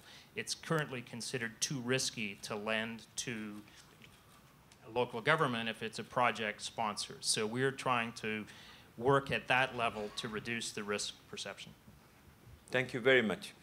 Now it's time to move on to the two very eminent persons who represent the regional development financial institutions. And so we got the UN perspective, we got the national bank's perspective, and of course the policymakers' perspective. But how does the perspectives, how do they differ from the perspectives of the regional development banks? And what is their comparative advantage along with the regional schemes they pursue? So I would like to invite Dr. Mutile Ncube. He is the Chief Economist and Vice President of the African Development Bank. I largely agree with what has been said by my colleagues up here, the Minister, and my two colleagues to my left and right. The issue of infrastructure in Africa is real, perhaps more real than in any other region. In Nigeria alone, power outages account for 30% loss in productivity. We also know that the deficit of about $50 billion a year, which goes unfunded in Africa in terms of infrastructure deficit, accounts for something like 3% loss in GDP growth. So if you just close that gap, GDP growth could move even higher. It's a real, and the bank is doing a lot in the infrastructure space. Certainly, if we're not in infrastructure, we wouldn't be in business, really. That's the elephant in the room. And there are a few constraints that we come across. First of all, I mean, it is human, it is financial, it is also spatial.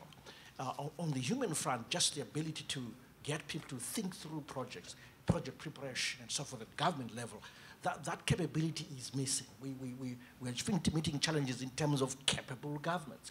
So we spend a lot of time financing project preparation and want to expand that facility, working with our colleagues in Washington, the World Bank. The other is obviously capacitating the project implementation units in the ministries of infrastructure or wherever they are sitting.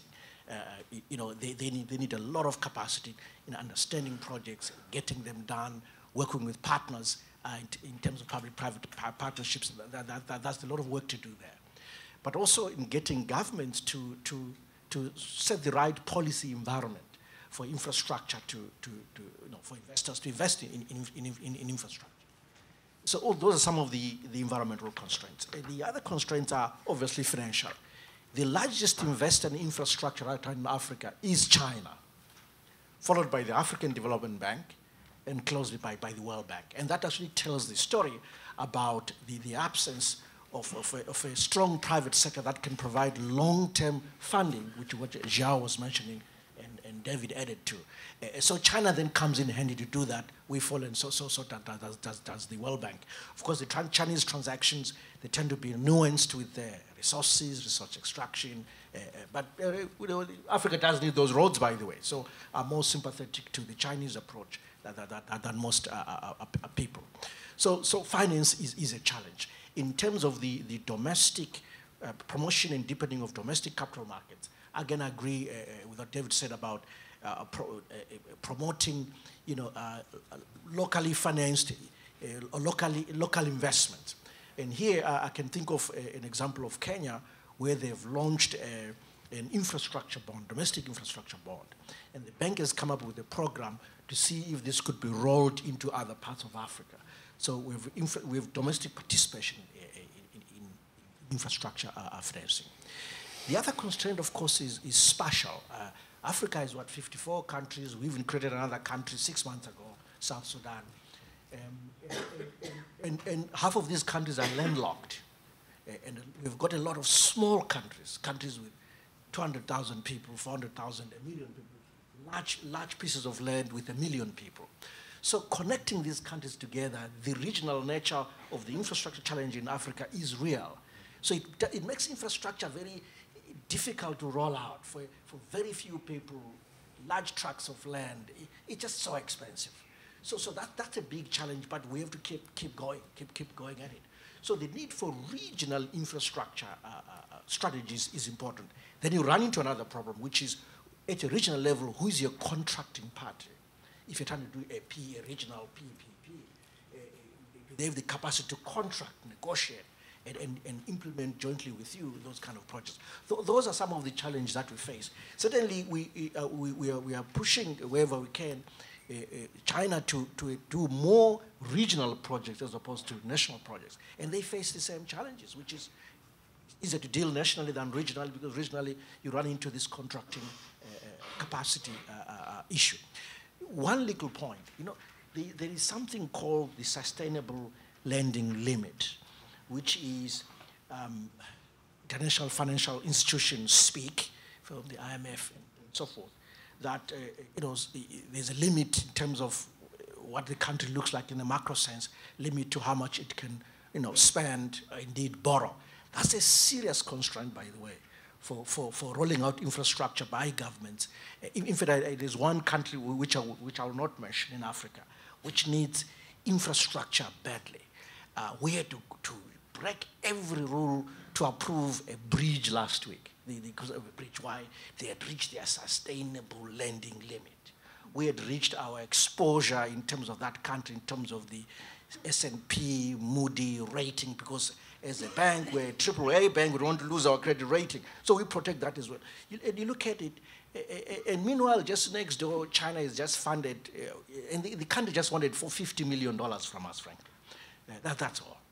Sustainable lending limit sounds like 30 million. And China, next door on another project, had just spent $2 billion, or just about.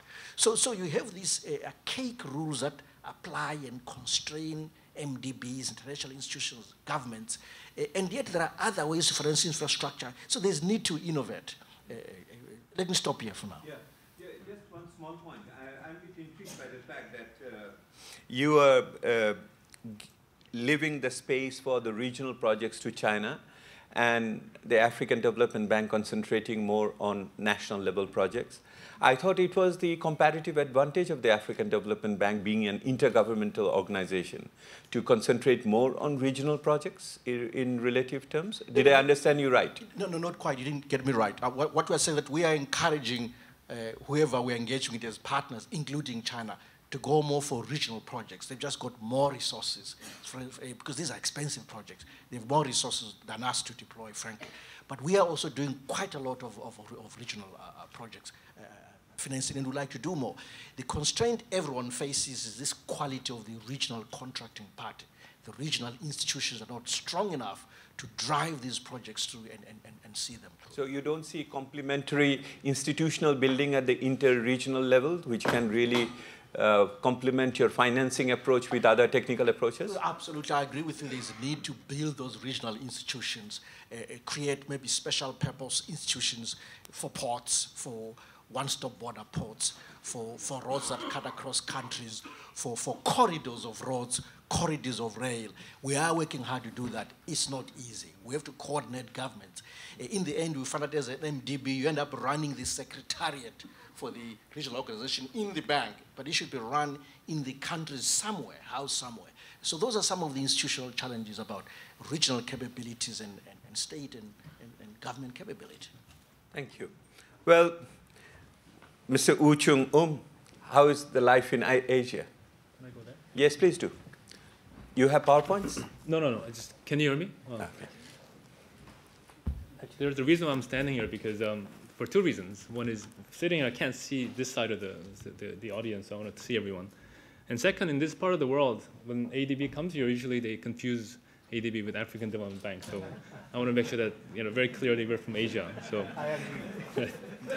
I was supposed to give for that reason, I was supposed to give a 2-minute introduction on what ADB is all about. But since the moderator cut my time down by 1 minute, let me go straight into the question of what are the challenges that the Asian governments are facing in addressing the infrastructure needs. Actually, the answer is very, very straightforward. There's not enough money to meet all the needs of the infrastructure development in our region. In our recent study, it indicates that we need about $8 trillion of investment in infrastructure by 2020. And if you add up all ADB, World Bank, all the domestic resources that we've talked about yesterday, we're not going to reach anywhere near. I mean, for example, ADB's lending annually goes about $10 billion in infrastructure. World Bank's about $23 billion, and so on and so forth. We're just scratching in the margins. So it is very, very easy to define the challenge, but the solution, it takes a long time to discuss. And since we only have 5 minutes or so, let me just focus on two issues based on some of the things that are mentioned here. First is investing in the right type of infrastructure so that our money goes as far as we can. And second is about mobilizing private sector, crowding in the private sector, both in terms of the money as well as knowledge. The first, on the right kind of investment, let me give some examples of what I mean on this one. Transport sector accounts for the largest share of ADB's lending every year for the last 46 years been around.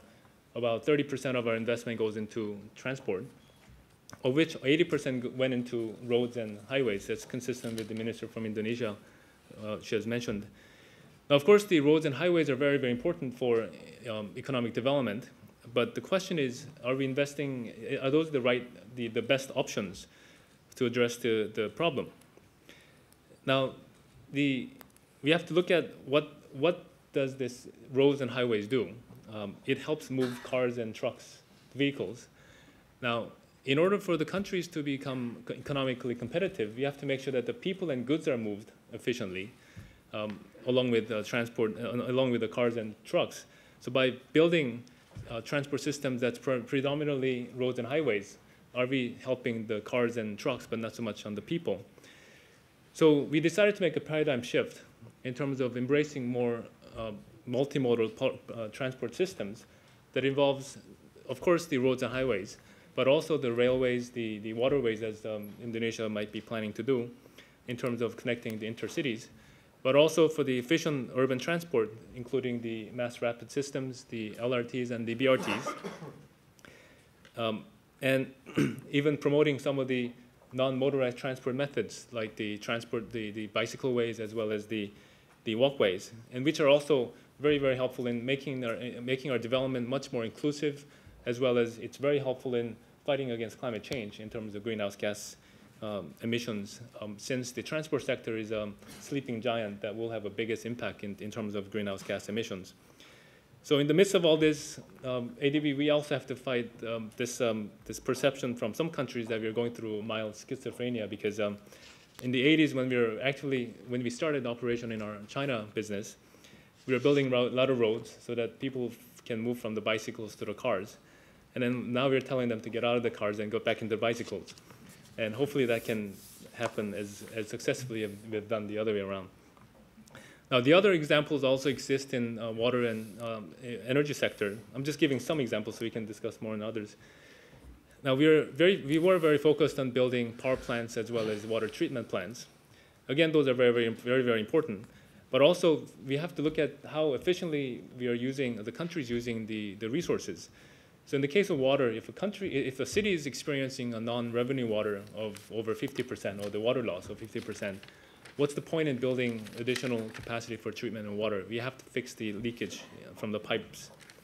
In the energy sector, you also have to look at the demand side as well as the supply side efficiency so that we can achieve the maximum efficiency level.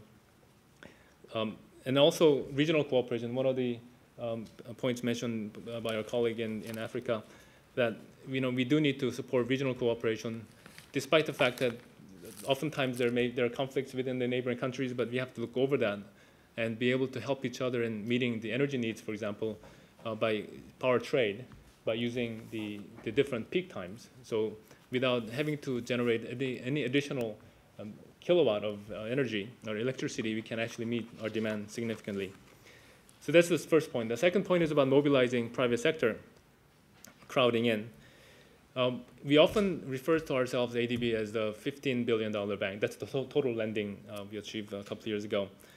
But we are asking, can we reach a $100 billion bank, because the resource needs to be mobilized along with ADB's own resources.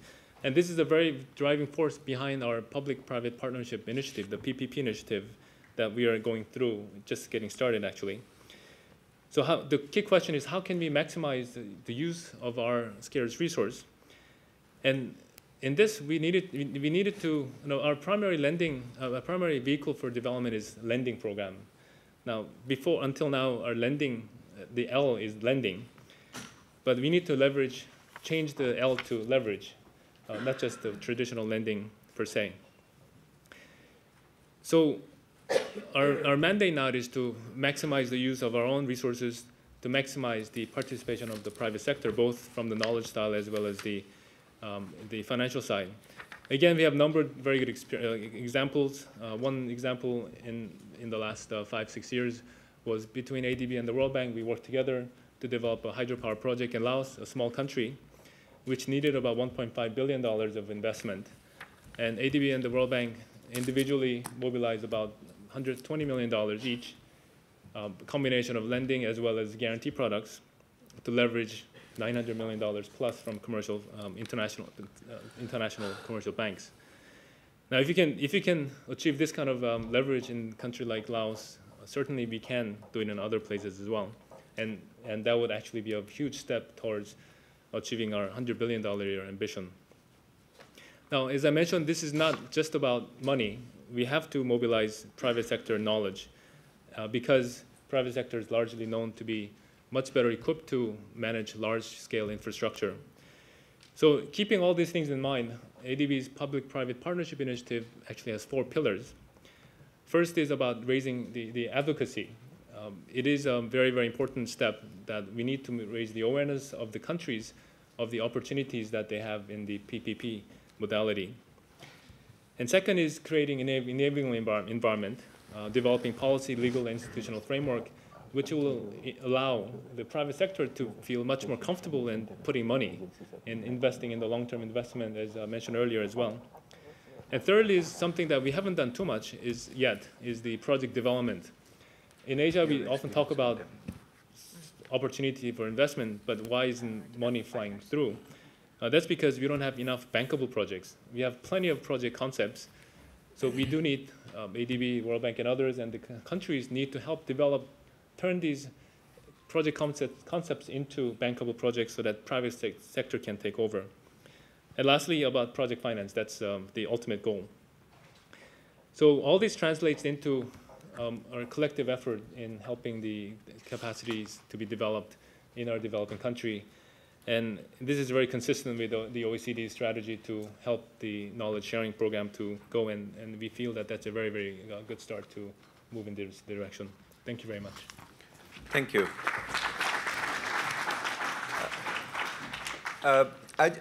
Just a small question. You see, going back to this regional approach coming from the Regional Development Bank and what Dr.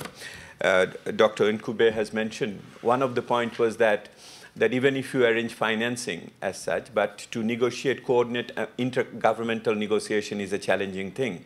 Now, in case of Asian Development Bank, we do have this, one of this showcase model that is Mekong Delta Cooperation Mechanism. How was this particular point, this challenge or the gap between the two was met in I would expect a couple of sentences on that. Is this on? Yeah. Actually, the example I gave on the hydropower is part of the Regional Cooperation Initiative. Before any investment could actually take place, we spent close to 10 years helping the countries to have a common understanding of the needs and benefits. And before this investment, which was actually an electricity export project from Laos to Thailand, we were able to establish an agreement between the two countries to trade 18,000 1,000 megawatts of power during a period of time. And within that umbrella, we were able to actually have this project, and along with several others to come in. So there's a need for a tremendous amount of discussion at the country level, and organizations like the AFDB and ASDB can play a very important role, being the honest broker. Sort of, you can say, well, you trust me, and this will work, and everyone will be happy. And I think that's a quite important step. Thank you. Tenacity, my friend. Tenacity and patience on that, and predictability. I think we have heard very good 5 presentations from 5 different perspectives. It was very, very illuminating. It was based on ground level knowledge and also their personal experience and expertise. I will open the floor, but before that, I am not being able to control myself from asking one question to the Madam Minister. Madam Minister, you have heard the regional development banks, the national banks, and the UN system. They're all there to help you. Are you happy with that? Depends on the size of the check, yeah? So, right, yes. So then we will open the floor after your response. Yes. To respond to your question, maybe I would like to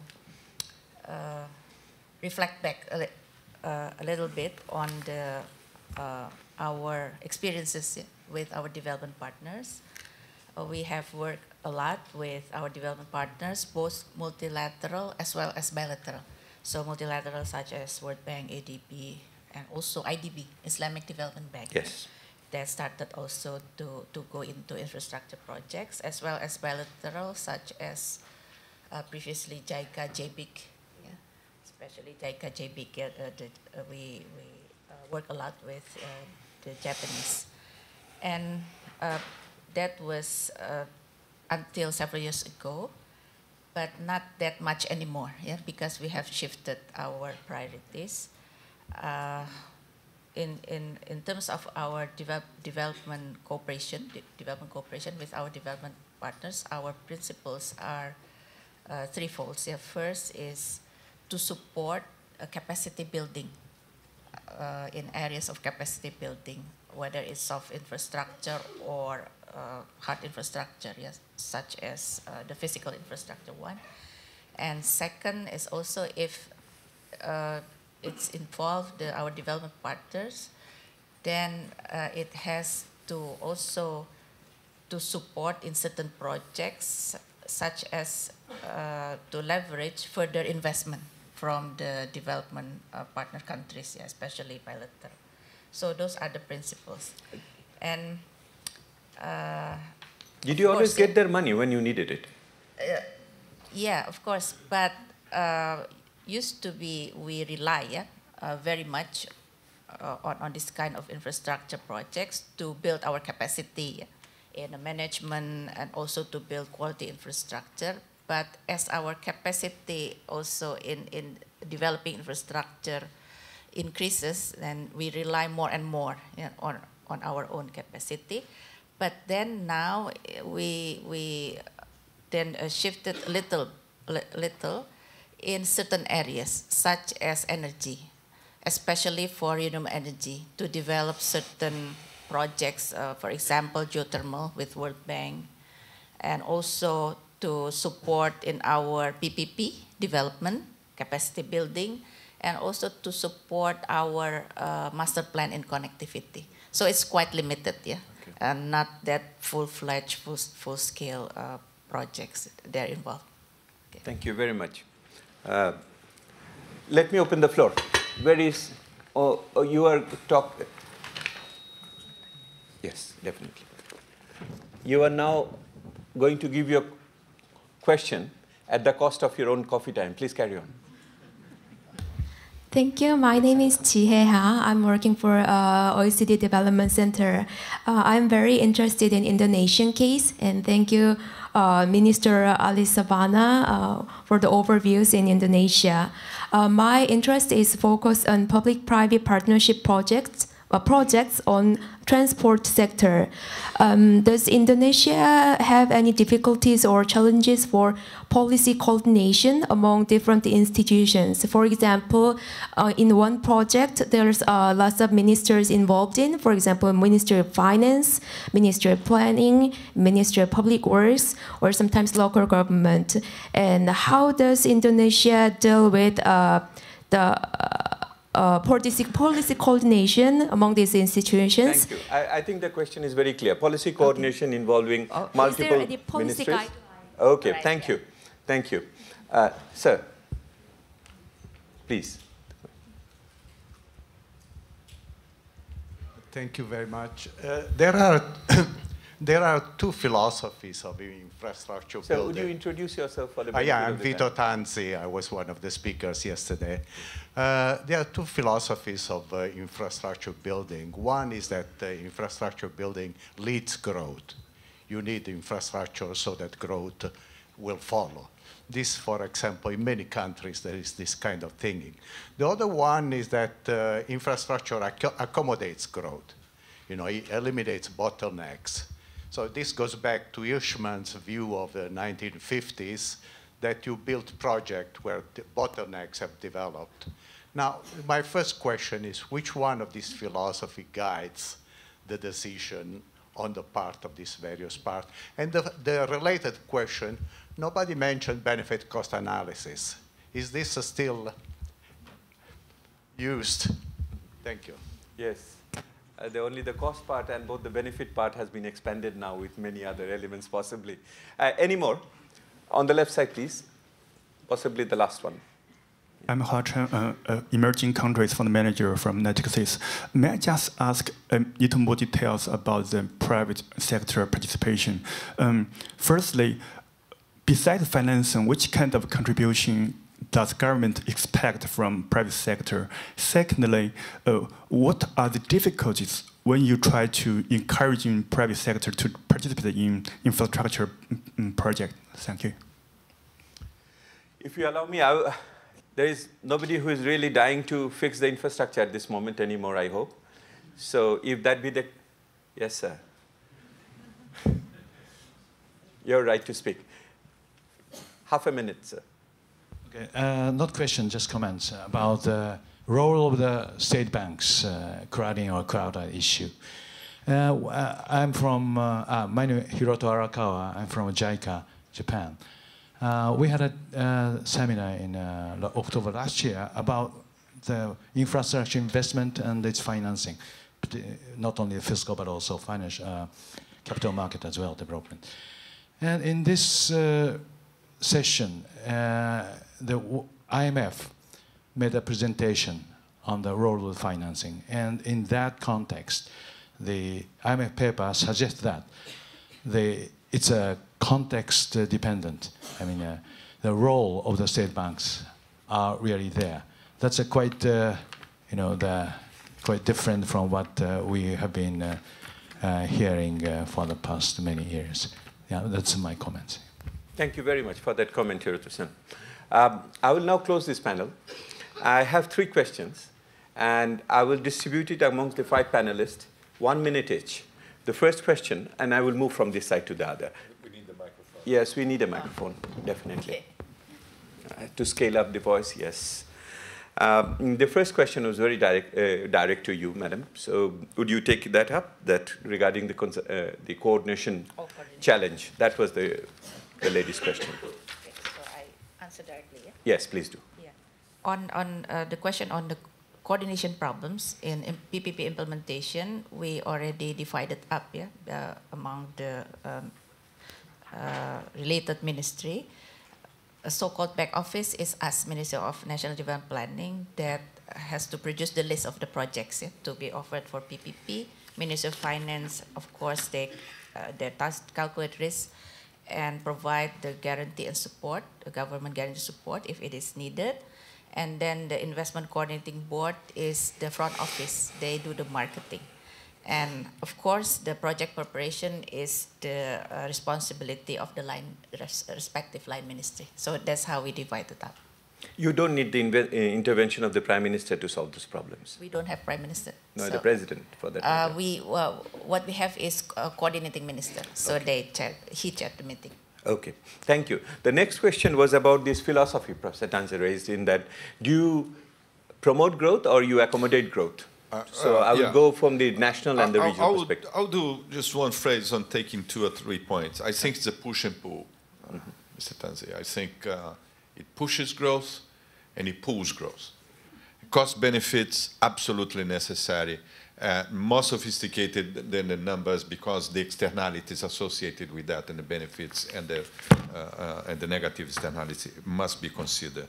On the private sector participation, not only on the financing side, but also they may be the operators, but in one side that is not touched much is the supply industry. All the engineering, the capital goods, and the service associated with that. So the private sector has a large role to play besides financing. The comment by Jack, it goes without saying.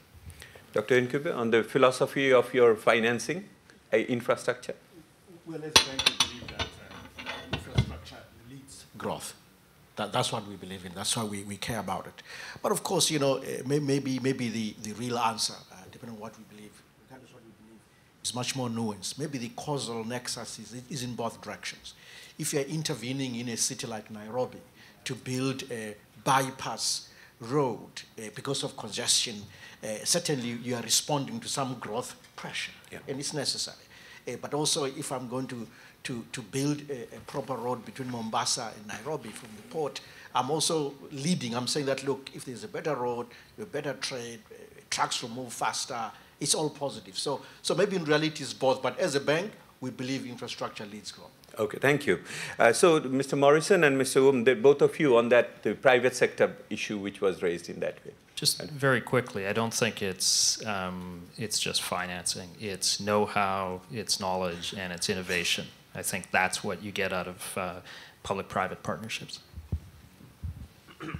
From our perspective, the private sector would like ADB to sort of handle some of the risks that they cannot handle, and that's largely the political risk which they would like to do. So we oftentimes use the political risk guarantee, which addresses the currency convertibility issue, the breach of contract issue.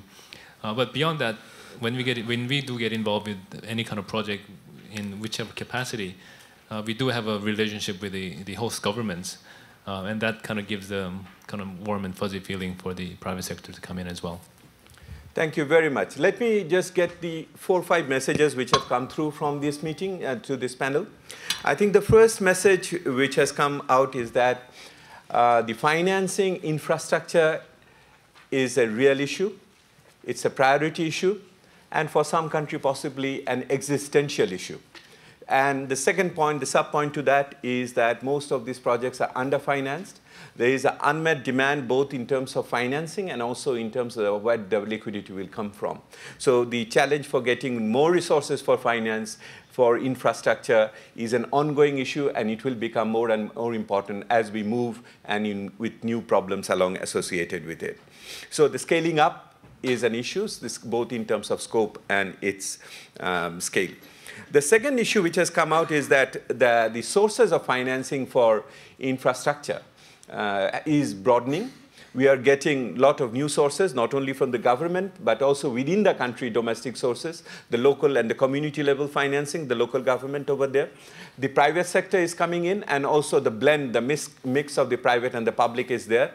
And we have not discussed here the other tools which are there, the bond which is being floated in many countries to raise special fund for financing infrastructure, the specific target-oriented bond flotations and other things over there.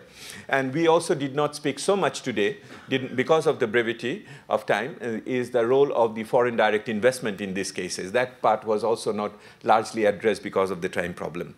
I think we have also addressed the issue of the changing composition of the infrastructure financing, but we have seen that the connectivity, the transport part, still dominates. And studies will show that it is the sign of low level of development, Usually the middle income country and thereafter, you will see more investment in electricity. Power area, as it goes, it moves from connectivity to power and then to other new types of technologies and others associated with the soft part and other, including, which we did not discuss today, again on that composition part, is information and communication technology, the ICT or the clean or green energy growth infrastructures and other things. Again, it's not because, it's also because we didn't have enough time. The third issue which came out very strongly is the coordination problem. Coordination both at the national level within the government, the coordination with the national government, with the local government, the coordination amongst the countries for regional projects, which was very, very highlighted over here, and also between the coordination between the development partners and the national governments and other entities. So coordination, both vertical, horizontal, intergovernmental, special, these are all very, very important issue which has come through. The third, fourth, fifth issue is that regulation and enforcement. This has been referred to in connection with PPPP. PPPP is essentially Prime Minister's preferred project, isn't that so? Or the politically preferred projects. It depends how you put those PPP.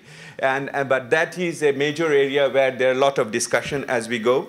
And here the performance criteria, the indicators along which one will build not only the allocation but also the implementation part is very much important over here.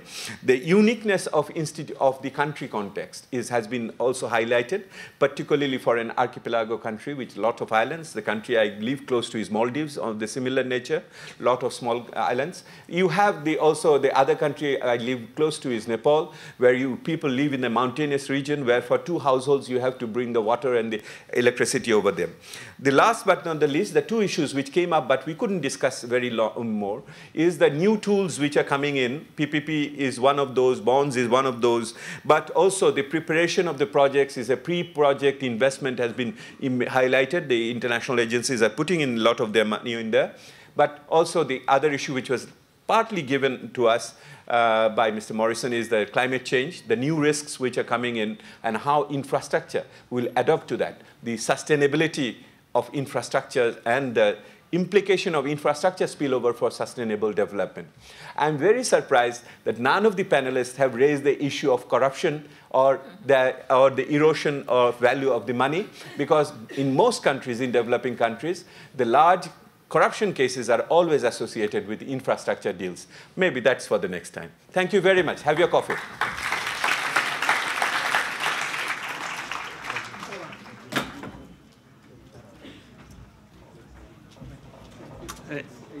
Sorry, an housekeeping announcement. Coffee is outside.